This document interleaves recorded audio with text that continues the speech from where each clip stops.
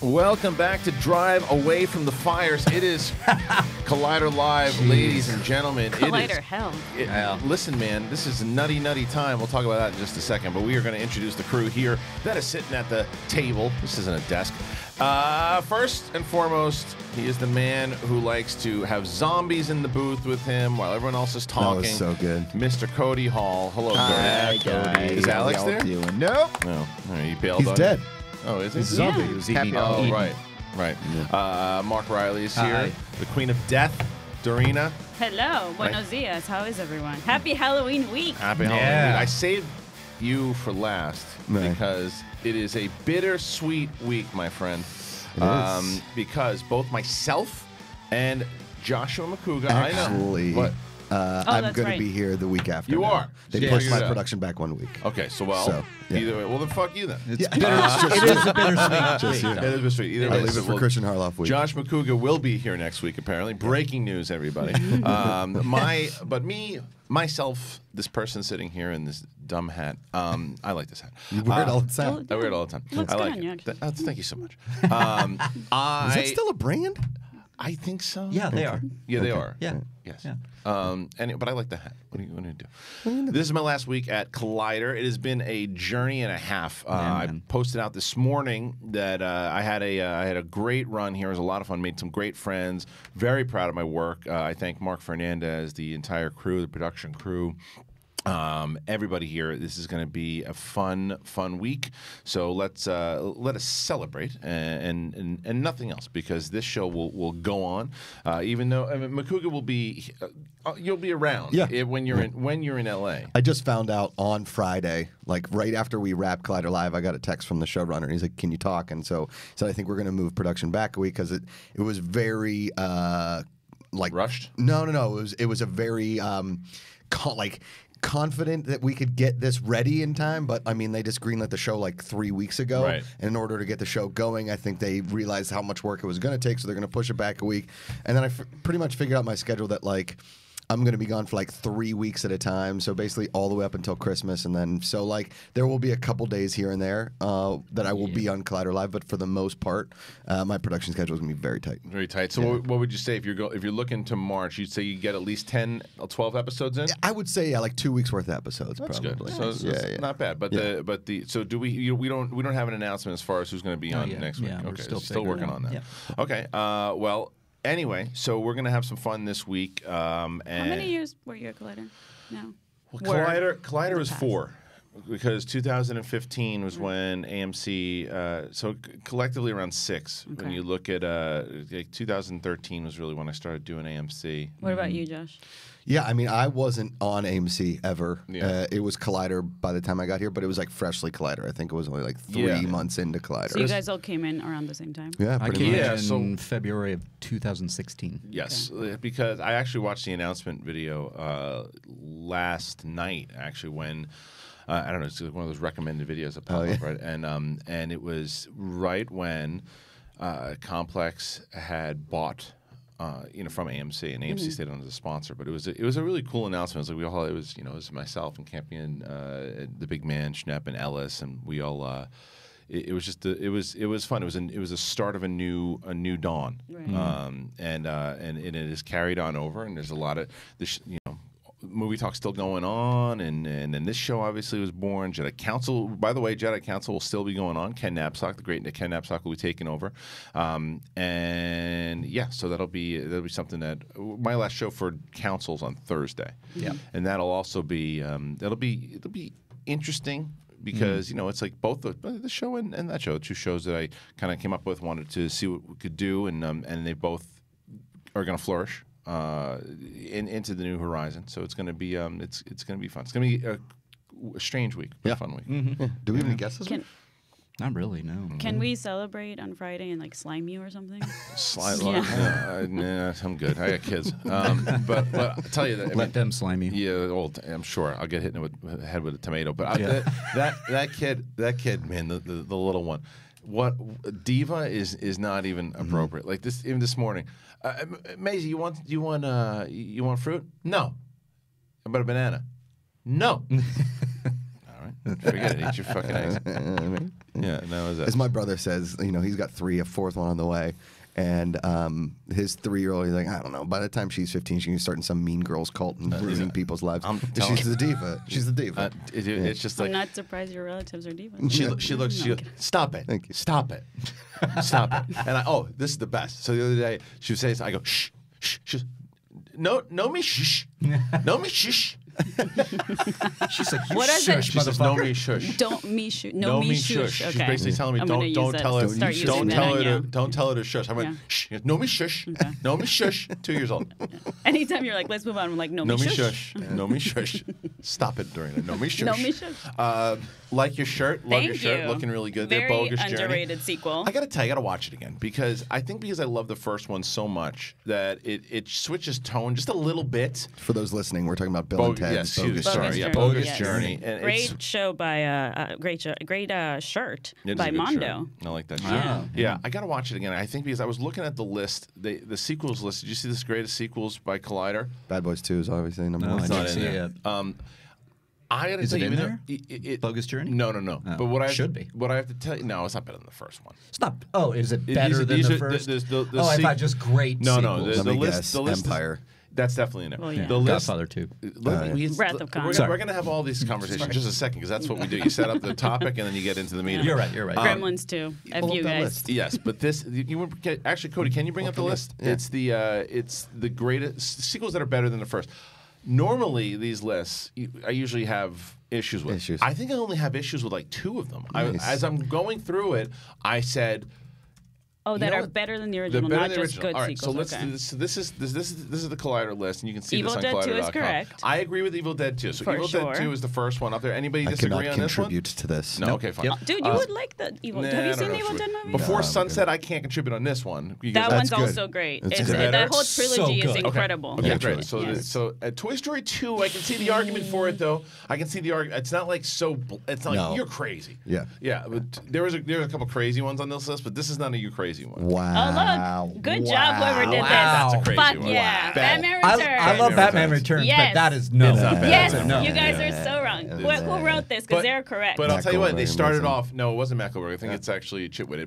But to his Did credit, you guys see my costume, by the way? yeah, it this was weekend? great. So Riley, move your head a little bit. It says maybe it's sacrilege to say that Batman Returns is better than Tim Burton's admittedly groundbreaking '89 film, but it's more assured, more cohesive, and more crazy film than its predecessor. Correct. I don't disagree with that statement. The but- crazy part, I guess. Yeah, but And more, it's and not better just than the it's just more awesome. yeah, but that's the first one I disagree with. I know that Dorina's not going. She's the only one on the. Why did you on dress that as train. Catwoman this weekend? I Yeah. did. You Nice. didn't see a photo? I didn't. I posted it on Instagram and Twitter. I did the Selena Kyle at the end where she's about to All messed up with kiss the hair. Christopher Walken Yeah. and be like, "How about a kiss, Sandy Claus?" Yeah. So it's pretty cool. Harry Potter and the Prisoner of Azkaban. Absolutely. Yes. It's one. It's absolutely. That's the best Harry Potter movie. But that's I the would- third one. That's the third one. Yeah. But it's still a Still a sequel. sequel. This one I can see people saying a Christmas Vacation. Ooh. I can see. Ooh. I know This- it's this hard. one gets me. It's Hold hard on. because the original Vacation is like one of my favorite comedies of all time. But it's Christmas not. Vacation's really good. It's not. Although I love Christmas Vacation, it's my #1 Christmas movie, but it can't be better than Vacation. is. See, Is it? a lot of people feel that way. It is. Oh, yes. Who did this list? They're can't- awesome. No, Scott it's a bunch Wentz of different or people. Scott Mance. Gremlins. Gremlins 2. No. Yes. No. Yes. They're two different. They're They're different all movies. wrong. They're different movies. It's bonkers. Yes, I know. That's but why it's it's amazing. not better than the Gremlins first. is an actual here's movie. the thing. I grew up thinking Gremlins is the best one, and it might be the best Gremlins movie as to like what the Gremlins are. But the second one is so different. It is. And it's and Joe Dante basically ended up making a parody That's exactly what it says of, in this. of a Yeah, sequel. that's exactly what it But says. that's why it's so great. Yeah, but I don't think it's better than the first one. That's Yeah. there's two different Right. arguments here. It's whether or not you think that the second one is a good movie, and for what it's aiming for on the satire side of Right. it, I can't disagree brilliant. that what it's going. I just don't like that because when you compare it to what the first one was, where it was almost like a horror film, Yes. yeah, like a.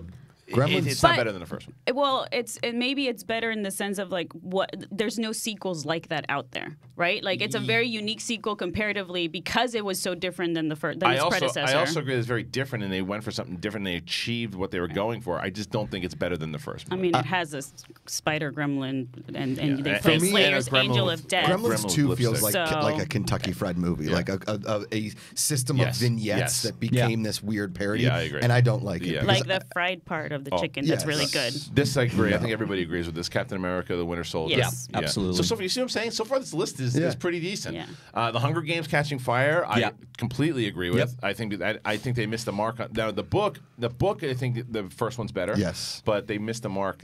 Gary Ross Me did too. in the first. Me too. Yeah, I agree. I agree. Terminator 2: Judgment Day. I know a lot of people Will say feel this that, way, yeah. but the first one to me is my favorite. But I get it. Mine too. But I get it. But Talk I about a still horror love the movie. second Yes. one. See, It's so good. For me, I prefer the second one because I prefer like the bigger action movie. Right. Right. That makes sense. But I get listen, more commercial. Terminator, the first one. Well, and it was also really groundbreaking effects-wise when it came out. I remember as a kid watching them make those special effects, and it's crazy for the time, especially. Yeah, it's one of those movies that Spielberg saw the technology and went, Jurassic Park, we could probably do that now. Yeah. I was at a Halloween party on Saturday, and there was a guy that was Terminator 2, and he like made the liquid metal gunshots on his. He was the T-2000. It was awesome. pretty sweet. There's another one I agree with. Skyfall. Yeah. Skyfall to me is. I know a lot of people like the first one. I think it's the best of the Daniel Craigs. I do too. A lot of people like the first one though. Casino Royale. It is. I prefer Casino Royale though. But I think Skyfall's a better movie. Well, it's more fun. Godfather Part 2. I think that is a given for most people. Have you guys ever watched like the supercut that HBO does? I want to. I have not of seen Godfather, where they put all three together. Wow. And they put it all in linear Chronological. fashion. They chronologically like outta repurpose here. it. So it opens with Godfather 2. Yes. Oh, that's awesome. I've never seen it. Empire Strikes Back. I mean, Right, of course. The best Star Wars movie ever made. Now this is for you guys because they say Friday the 13th Part 2 because they say that when most people think of Friday the 13th, this was Haley Fouch. This is like when Kristian goes on a deep dive on Star Wars. The thing about the Friday the 13th is that they're all campy. But wait, cheesy this movies, is what Haley says. Haley said when most people think of Friday the 13th, they usually think of Friday the 13th Part 2. Right. The specter of Jason Voorhees hung over the first film. It was Pamela Voorhees, his mother, who tormented the counselors of Camp Crystal Lake. She deemed responsible for her son's death. Friday the 13th set up the psychology of Jason Voorhees, but it was Part 2 that saw it fully unleashed him and cemented the template that would come to define this series. She says, don't get me wrong, Friday the 13th is a classic, but Part 2 birthed the horror icon. I Mark, understand the logic. You're a bigger Friday the 13th fan than I am, so what do you think? I would go with Friday the 13th Part 4, the final chapter, is the better. Sequel to Part 1 and even Part 2. But I see her argument where this is the first time you actually really saw the iconic Jason. It is Jason, and with the bag over his head, so it was very scary. It had the remnants of, it reminded you of the town that dreaded sundown. And Makugi, Can I you're set an a expert in scene? this. Can I set a scene for you guys? I believe this was about 4th grade. My buddy Justin had a birthday party. Great dude. We stayed friends all the way through high school. And his older brother, Pat, was like, hey, you guys want to watch a scary movie? And I clearly said no. Objected. I object. But everybody else was like, yeah, let's watch a scary movie. So we put on Friday the 13th Part 2. And that, ladies and gentlemen, is what set my terror off to a new level, knowing full well I would never watch a scary movie ever again until I was actually at a sleepover about a year and a half later. Part 2 destroyed me, and a couple years later, somebody played Children of the Corn at a sleepover. Yeah. That'll get me now.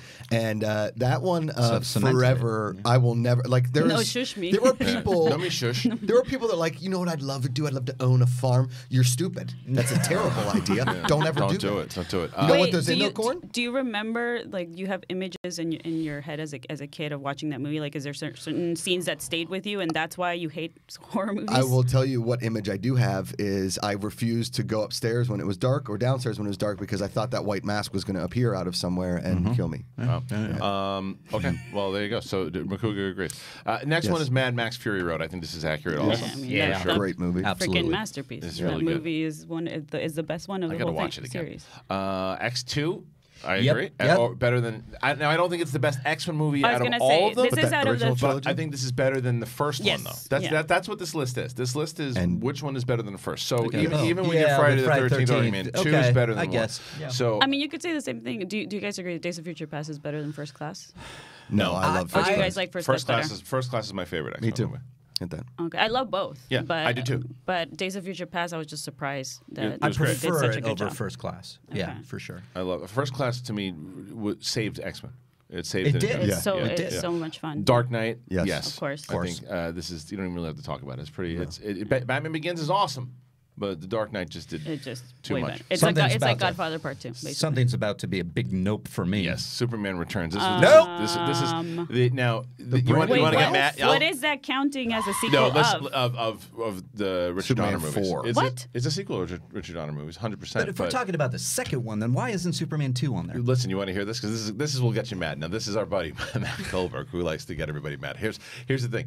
Considering the dark trajectory that the DC universe has taken, Superman Returns has aged incredibly well. I don't agree with that. While the movie certainly has its problems, especially in the third act, that I agree with. From a plot perspective, it is far better than any of the Christopher Reeve movies. Now he does say Reeve is a better Superman than solid Brandon Routh. But those films range from nonsensical to atrocious. It's also 3 and 4, sure. Take it easy. It's also a surprisingly thoughtful look at post 9/11 world, 9/11 world, and grappling with why we look to superheroes to save us. While dark and brooding is easy, Superman Returns aspires to be hopeful, and while the film does take some missteps, it's still the best Superman movie yet. Best Superman movie yet. Now I disagree. That statement I disagree with wholeheartedly. Wow. However, I think it has Parker Posey. I'll give you that. What I will say about Goldberg in this, although I disagree, although I disagree with him maybe 99% of the time. I do respect the way he put together his point. Right. Totally I don't respect. agree with any of it. But I see where he's coming from. The hopeful part of it, I agree with. Because most people go for dark and brooding. This didn't. But to say that there is some silly stuff with the Donner. You even said this. I don't even know where I said it. What's the one where he goes onto the planet and the guy's green? 4? 4? That's 4. That's a horrible one. But 1 and 2 are great. But what I will say, and I just said this somewhere. I might have even said it on this show. I can't remember. But Superman is kind of a douche in Superman 2. I love the movie. It's my favorite Superman movie. But he's a douche. The Superman 2 Donner movie is your favorite. It's my favorite. Out of all the Supermans, it's my favorite Superman movie. But he's a douche in the movie. He gives up his superpowers for sex. Because he wants to get laid and he wants to go off and be with Lois. Which I get. Right, but then he gets his ass kicked by some trucker while he doesn't have any power, so he's a puss when he's Earthling, right? So then he goes, shit. I gotta go beg for my hitchhikes. Not because of that though, because the Kryptonians were taking out Metropolis and he needed his powers. Oh shit, maybe I should have thought with my head and not my dick. Yeah. So why is it your favorite? Well, I'll tell all the other stuff in a second. But so then. He wins. He kills. By the way, he kills. I was going to bring up which that I'm point. all right with. He kills. But then what does he do? Instead of being a good Superman, now he has his powers back. He goes and he kicks the shit out of the trucker because he can. And it's like, that's kind of a dick move. That's why it's so funny that people were so pissed at the Man of Steel destruction or him or Henry Cavill Superman snapping Zod's neck.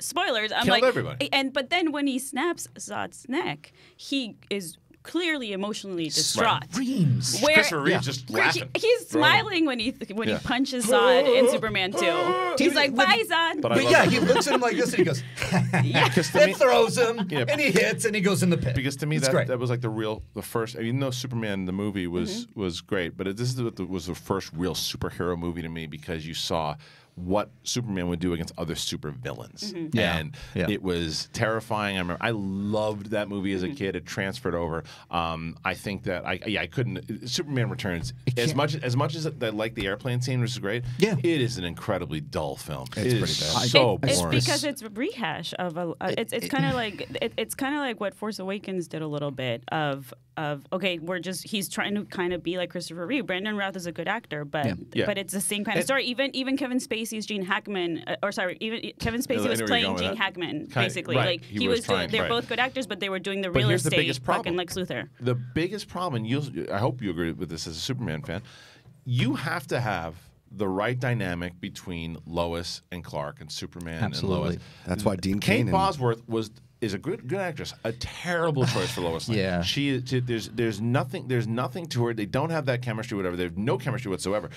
And you put that up against what the whole basis of Donner is that's Lois Lane and Margot Kidder and Christopher Reeve are dynamic for both of those movies.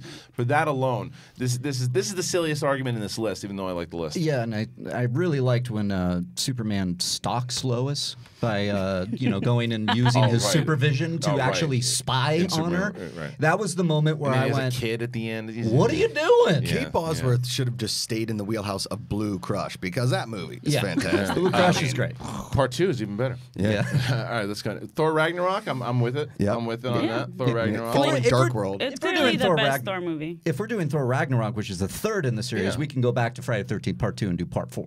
You can say 4 is better than 1. And we can also say Captain American Civil War is way better than Winter Soldier. No, it is not. What? No. Civil You War is could. way better. It's an argument to be It's an made. argument to be For made. sure. I know that my Marvel list is a total outlier Yes. because I did not like Winter Soldier. Oh wow. I'm not a fan of Winter Soldier really at all. I think it's one of the It's like wrong with you? it's still it's fine. I mean, it's the best MCU movie. it's not. I would put it as my number 3 now, but it used to be my It's not number even in my amazing. top Up there in my 10. top 5 for sure. It's amazing. It's one of the few MCU movies that I'm obsessed with because of how they flesh out their characters. Like it's one of the few MCU movies that Black Widow is actually a character. Yeah. Yeah, I mean, it's fine. Oh, can I tell you this is really funny? This just reminded me. So yesterday, my sister-in-law was visiting for like 2 or 3 days, and she's on the phone, and now, they're not gonna listen to this, but she's on the phone with my brother-in-law, and she's like, "I miss you, and I just want to tell you I love you." And the other side of the phone, he goes, "All right." I turn to my wife. I go, "Real nice." And then, I told her, and then she told him, and he laughed. But it was like, all right. Have you guys ever done that though, where somebody's like, "I love you," and you're like, "Thank you"? Not my wife. Yeah, I've not my said that wife. to lots of people. Your husband? Yeah, I mean, I'll say I love you back sometimes, but then sometimes I'll be like, "Thanks." It's the George Costanza line in Seinfeld. so He's like, funny. "Have you ever told anybody you loved them?" I told a dog once. Yeah. So it's like Accurate. Let's get back to Ragnarok. I told a here. cheeseburger that's it. once. That's it. All right, that's it. So Bad that was Boys the 2 last is not on the list. No, This it's not. list is bullshit. Yeah. You think 2 is better than 1? Yes. I mean, hands down. I mean, it's night and day. Rocky 2. If Bad Boys 2 is so good that they mention it in Hot Fuzz, you know that Bad Boys 2 is the superior film. Hot Fuzz is amazing. It's a fantastic movie. But what I will say is that list is pretty good. For the most part, I mean, again, if there was 12 movies on that list, I saw The Irishman. And it's really awesome. Yeah. I'll go ahead and review it now if you want. Yes. But I'll tell you first. Before that, we got there, and I took Finstock with me to the premiere. We went to the premiere. Yes, I was gonna go, but I was on vacation. I was so sad to miss it. we went and we got there. We had nice seats, and You I don't know had if you really posted- good seats. Did you see the video? The video, you're so close to So him. Scorsese comes out and he does not too far from where, I mean, a little farther back, but I could see Scorsese as close as I see Dorina here, and he gives a speech and he brings out everybody. But did you see the end of the video? Because they tell Martin Scorsese doesn't know where to go, so he goes, "Do I go that way, that way?" And everyone on our side's like, this way, right? So he starts walking this way, and as he gets right next to Dagnino, they say, "Oh, you got to come back around." So Dagnino goes, "Marty, you're the best," right? And then Marty fist bumps him. No right? shit. Yeah, you see it in the video. And he That's goes, so funny. Hung out with Tom this and he weekend. He laughed. told me the whole story. Yeah, it was man. great. It's So, great. well, did he tell you the thing about Pesci? He sure did. Was Joe Pesci there too? Joe Pesci Yes, was there. this is insane. We go to the after party, Who which I've was heard awesome. crushes it in this movie. Yeah, I'm gonna get into the whole thing for you in a second. That's But great. but It's not on Netflix for a couple more weeks. no, right? no. So, but it's not embargoed because they did all the reviews and Right. the festivals. But anyway, so we go there and it was cool. So I saw Sebastian because Sebastian's a buddy of mine, and I told him, I said, dude, he's like, you saw the movie? And I go, yeah, I was there, and he goes, what'd you think? And I go, dude, it was like you were like the new Benny Blanco from the Bronx. Yeah. And he's like, and he starts cracking. I'm laughing. So I got to catch up with him for a second. That was awesome. I'm proud of him, man, because he does really good. In the Did you movies, see too. what he just purchased? No, what did you? A $20 million home somewhere. Yeah, of course. I mean, dude, the it's- guy's he crazy. posted it. It's crazy. He was in. Regardless of what you think of the movie, he was in Green Book. Which Oh, was he's awesome, great in Green Book. an Oscar-winning movie, and he was really good. And he's in this. Yeah. He's killing. He's it. killing. He's killing. it. If But you anyway, need an Italian guy with like attitude, you get Sebastian.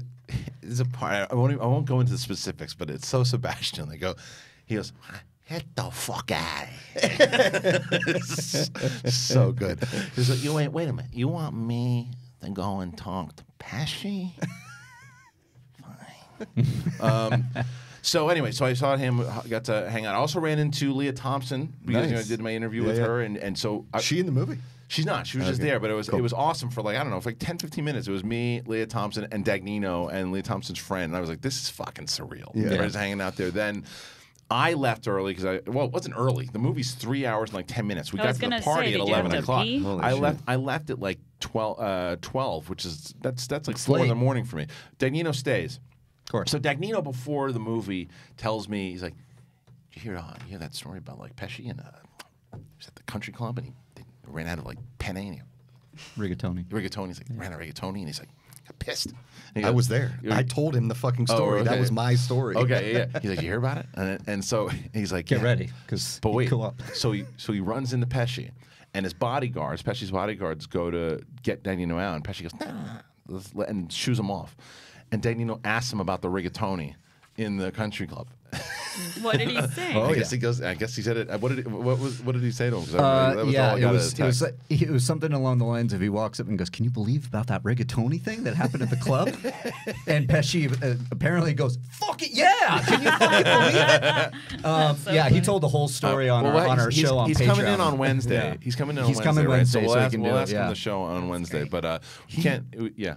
So I think I may have told this on this show, but I was the country club where he goes. He plays at Lakeside, and Pesci walks in. He's like, looks at all of us in suits, like, "What's this, a fucking fashion show?" Yeah. And he just walks by. I was like, "Listen, if we're gonna get Pesci, that's the way to get Pesci." I missed Pesci. I missed him. I will tell you that the movie itself is great. I was gonna say, what's your review? So it is a long film. Know that, and I think that was some of the complaint. I didn't have that complaint. What I saw from the complaints from people that we were talking to the after party was that they could have cut out like 15, 20 minutes, maybe. But the other counter argument to that is, when's the next time you're going to get Pacino, De Niro, and Pesci in a Scorsese movie? Yeah. So, and I think on Netflix it'll play more because you can pause it, do whatever you want to do with it.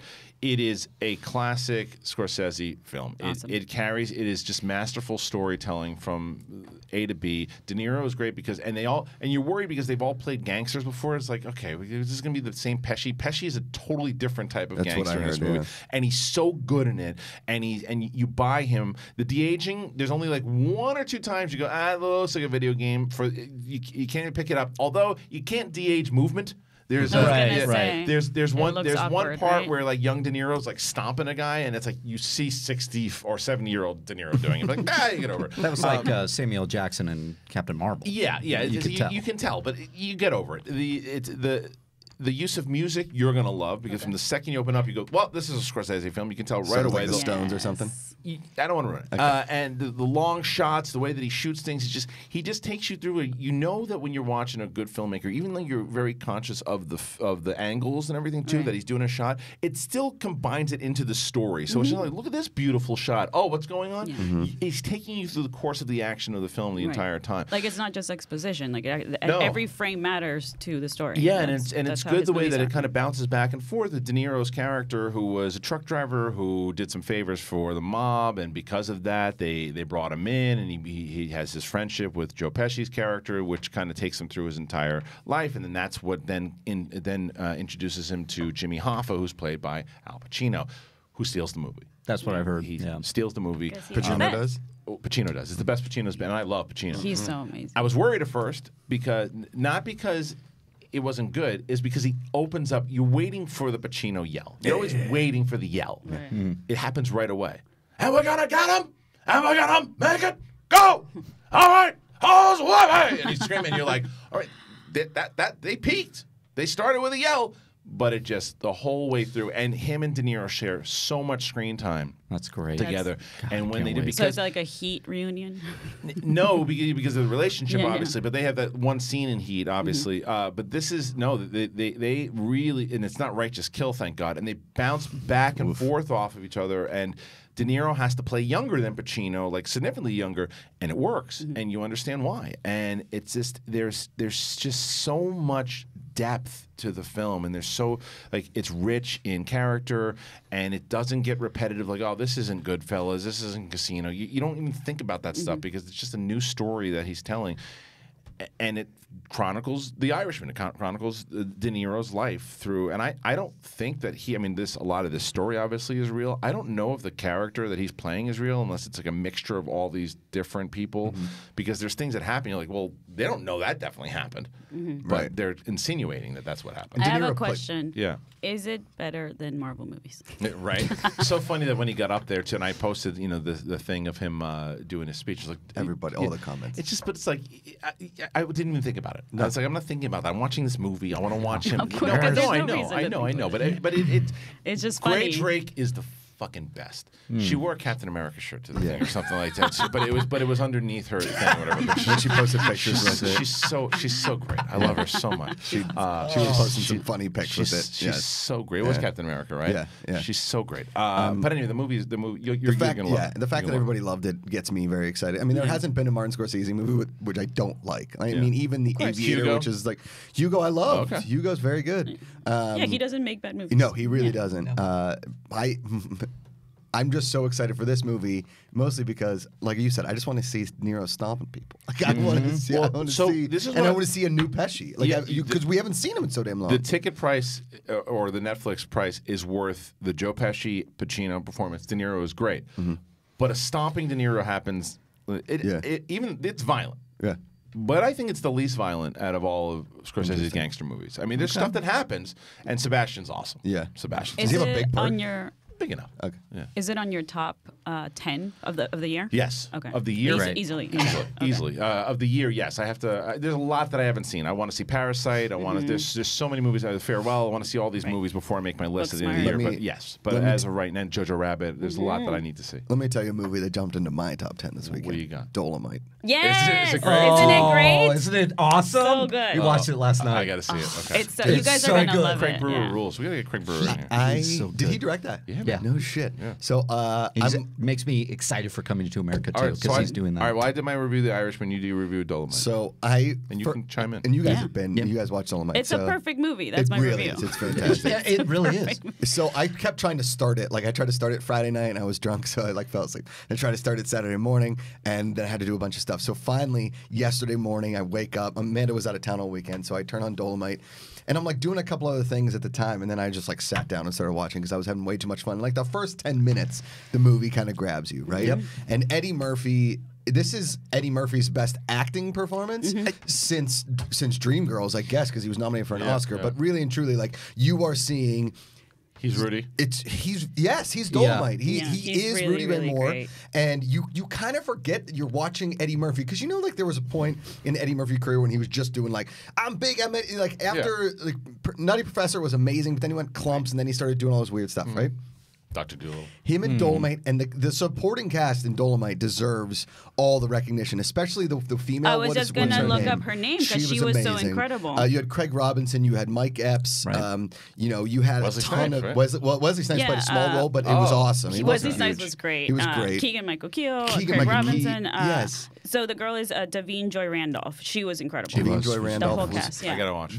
Just the story alone, and listen, it's not a laugh out loud comedy, No. but But it's to laugh out the way That's that what I love. Dolemite was. Yes. yes, Yeah. the way when they're shooting There is some- Dolemite, dude, I was dying just because Wesley Snipes plays this like diva director who's an actual An based actor, on yeah. a person that was an actor at the time. He kind of was in blaxploitation films, and he is lights out in this role. I would Snipes? see Snipes is lights out, Yeah. man. He's so good. Yeah. And every cameo that you see, because there's there's a Snoop Dogg cameo, whatever, and some of those cameos can tend to be like, okay, they were great. They were great. I'm looking for Yeah. Craig Yes. Brewer is a very underrated. Not only 'cause he's a friend of the show, but he is an underrated director.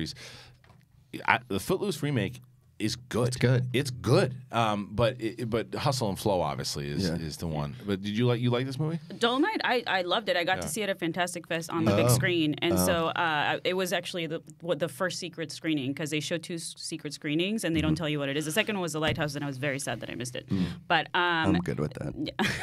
but black and white movies, I know you love them. But the thing about Dolemite is My Name is that I found it to be extremely a joyful movie. Oh my Yeah. god! Like it's kind of with Jojo Rabbit. it. I cried, because it's obviously a hard topic. But Dolemite is just, you're just smiling the entire time. It's just one of those movies that it's like a feel good movie, but it's also very smart, right? Yeah. It's also a deep movie, and I feel like this is Eddie's comeback. Yeah, right. Totally. It really is. It does give you hope too. It's like everybody can get behind the fact he's like, I was supposed to be someone. I wanted to do this, and he kept working, and he was so. Yeah.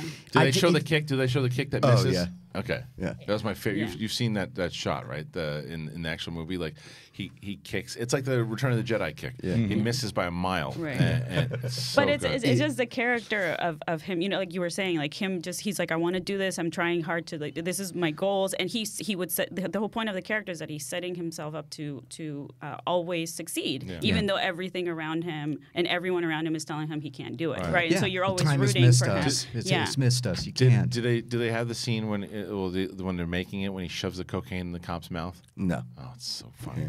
But they have a really good sex scene. And there's like, it's okay. So first of all, that's when I got the biggest laugh in the movie. Second, the one like beautiful thing about this movie, and I kept like seeing some sort of storyline that I thought was going to pop up, and it never did. Thank goodness, because really and truly, like Dorina said, it is not like there's a couple moments where you're like, all right, a little down and out, but you know it's going to get better. Like there's no real negative moments. You are having fun the entire movie, and like you said, it is a feel good movie. It's an important movie. It's like this amazing movie that where like everybody is working together to really just do something in their life. Black, white, it doesn't matter. 100%. It's my top 5. Better than Good Boys? Yes. Wow. Yes. It's easily my top 10. Yeah. I loved it so much. Awesome. Yeah. All right, well, cool. There's 2 reviews for you, The Irishman and Dolemite Is My Name. So many good movies this year. Yeah, for sure. Before we jump into movie news, because we have a lot of it today, a lot of movie news, and we have our main topic, obviously, Game of Thrones guys getting themselves into some heat again. But we'll talk about that in a second. But Reilly, what happened this weekend? Well, my grandmother haunted me all weekend, and sorry, Josh. How do you know that's true? I thought we were going to get How do you know that. it's not true? I didn't say it was not true, but I'm just saying, how do you know it's true? Here's what happened. So Friday night. Can I preface this real quick? Sure. So I was working this party this weekend in Playa Vista, and the entrance to the party you had to walk through like a haunted house, but I was early because I was the host of it, and I was just outside yelling the host name, going like, Emily! You didn't want to go through. I don't want to go through this. Like, and it was literally an 8-second maze, but there was like a stupid Pennywise outside of it. No thank. So you didn't walk through it? No, I waited till she opened the front door. You kidding me? You kidding me? And it's an 8-second maze? It's literally 8 seconds. But you survived Horror Nights. You could have done it. That's probably why. But I don't know if there's somebody in there waiting to pop out. At Horror Nights, I was surrounded by friends and a camera. Right. This you felt one, safer. By yourself. Yes. Well, we will follow you with a camera wherever you want. But we weren't there at that time. All right. So, I want to anyway, see your face so, with this. So tell me. It was a big weekend for Julie, my fiance, who her mom and her sister came. They went dress shopping, so they left me alone Friday night watching the USC game. It was by myself in this empty house, and thank you. And I started. So the house is very, very, very old, right? So at one point, I hear a noise right above me, which is my grandmother's room where she stayed. Okay. And so I heard something that I thought was the house settling.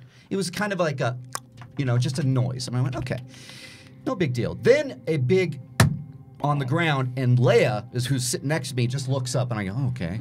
So I turn off the game, and I'm waiting, and I'm listening, and it literally, I heard somebody walk across the room upstairs. I hear footprints, walking across the room, and I go... And nobody was up there, right? Nobody was up there. I was by myself in the house. I go, okay, that really And Leia's losing her mind. She's like looking, and she's like, and she's walking around in circles. I'm like, okay. I like that your grandmother gets ominous music, by the way. I know. Well, that's fine. She was saying hi to me. So I do go upstairs. I bring Leia with me, and she runs up, and we look around there, and I'm like, I don't know. The windows are closed. I was thinking maybe it was the wind and everything.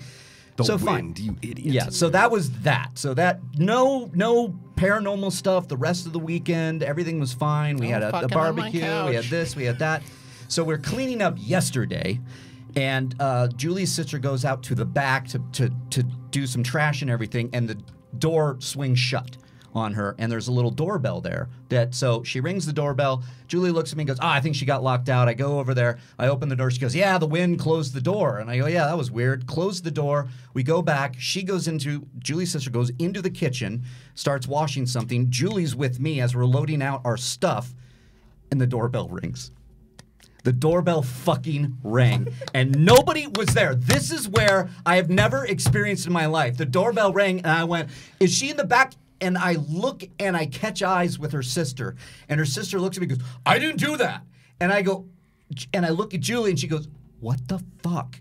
And I go, why did that doorbell ring? Why did that doorbell ring? Why did the doorbell ring? And I go to the back and I look and I'm pressing the button. I'm looking at, I'm like, did it get caught? Thank you. I'm like, did it get caught? Was it something? I was like, what is going on here? That doorbell rang by itself. Yes. That is Did it do it again or just no, once? that was it. Just Yes. once. Just once. So I don't know Your what that was. grandmother is haunting your and ass. it was a good 15 minutes after she rang the doorbell to be let in. So it wasn't stuck. You sure it And wasn't this stuck? is- I checked. Okay, and this is number what of all the creepy circumstances you've had at that house after your I grandma mean, died? I've walked out. I was walking out to the beach at one point, and I saw a figure walk by me into the other room. That was out of the corner of my eye. And I thought maybe I was making that up myself. There was a night that we were going to bed in my grandmother's room, and we heard the door kind of jiggle, and Leia was barking. I went downstairs. I stood at the top. I felt it. It Your was presence, yeah. chills up and down my back. There was the night that Get out of my fucking house. there was a night that I was asleep. She's stomping. She's I like, it's was not a big asleep. fucking Like, deal. Sell the house. And Julie, we did. We sold it. So they just made an offer. So Julie woke up Julie was awake one night where she literally heard what sounded like hundreds of pots and pans falling in the kitchen. And she literally woke me up, and I wake up to Leia losing her mind. She's like, somebody's in the kitchen. Yeah. And I went, what? And I Can walk we- down and look around, and yeah. Can we all go? Can you go? Yeah. I want to go. We Let's got, go, I got Josh. one more. I want to about go a new one bit? more time before this. Come on. No. We play Ouija there and we try to No. communicate Oh, shit, with fuck her Ouija. grandma. I'm not doing the never, Ouija. never. No? No. Nobody No, for what's wrong with charity. you? He wouldn't We'll get do him a to do it. Kickstarter. Charity? Go Yes. fuck yourself. Nice try, dumbass. I'd rather give $500 to the charity they're choosing than play Ouija with your My queen of grandmother death. was the sweetest woman in the world. She was just saying hi. That doorbell, though. Was she a prankster? Was she a prankster? I mean, not. if I was a ghost, I'd haunt all your asses all the time. Oh, yeah. I'd be bored. You're think she just a wanted to ghost see what- fraternity. She was not. she was not. I would not. just whisper in Kristian's ears, like, no me shush. No, me shush. No me But shush. you've been to the house. Yes, it's lovely. It is. It's lovely. When she was alive, it was amazing. Now that she's dead, I'm not going anywhere near that fucking place. I'm good. No effing way. All right, so what do you guys think? You think Reilly is making shit up, or you think that it's legit? Well, he's not shit up. making shit up. That's his experience of be the story. anything. We don't know what it is, Yeah. but maybe it was Let me- a kid let me being ask a you prankster. No You one never asked this know. question. No one asked this question. I have to ask it because this is what happened off air. Makuga doesn't look too good right now. And I said to him, I said, are you, because I know him, and I said, you hurting? Did you stay out last night? He's like, no, I was drinking all weekend, which is accurate, right? And as was he, yeah. Yeah, man. As was he. So how hammered were you when that bell rang? Oh, completely stone sober. Really? Yeah, it was during the day. All right. We were leaving yesterday. It happened right. yesterday at noon. Why do you think he's freaked out? It was. I've never. because I thought maybe he was hammered. everything else. I was having some wine, watching the game, and the walking, and could be the house settling. I'll give it that. I'll give it wind. I'll give it all the things like that. The doorbell, I cannot fucking explain. I tried to explain it by going, it got stuck. It got stuck. Nope, Yeah. that thing wasn't Which stuck. is possible. Thank you. Come on in, Mom. You should change your ringtone to Get that. out of my house. I've been walking around upstairs, banging on the floor to tell you, get the fuck out of my house. So what does it tell you? Okay, you didn't listen to me. I stomped on the floor, and I'll ring the bell. Get the fuck out of the house. I would usually go with you on a riff here, but You don't wanna do it. I don't feel good. I don't feel too good. Understood. All right. Anything else that we should talk about before we get into some news? I went to Not Scary Farm last night and it was amazing. Better than. Oh, not Scary Farm, huh? Yeah, well, did they're not get different. different. They're different, right? Horror Nights is a franchise-based thing. He would be scared out of his mind, though. Well, because maybe because there's Mostly 'cause less of if you're liability on a issues. farm. Yeah. Well, there's that. Children of the Corn. Boysenberry, though. Lots of boysenberry. But the thing they do is that all of the mazes are much more disorienting because they put fog in there. The lights are darker. You would die. Yeah. Probably. I'm good. But Is I that- highly recommend. Also, you can ride the rides like at night too, and they're all dark. So have you guys ever been on Ghost Rider? No.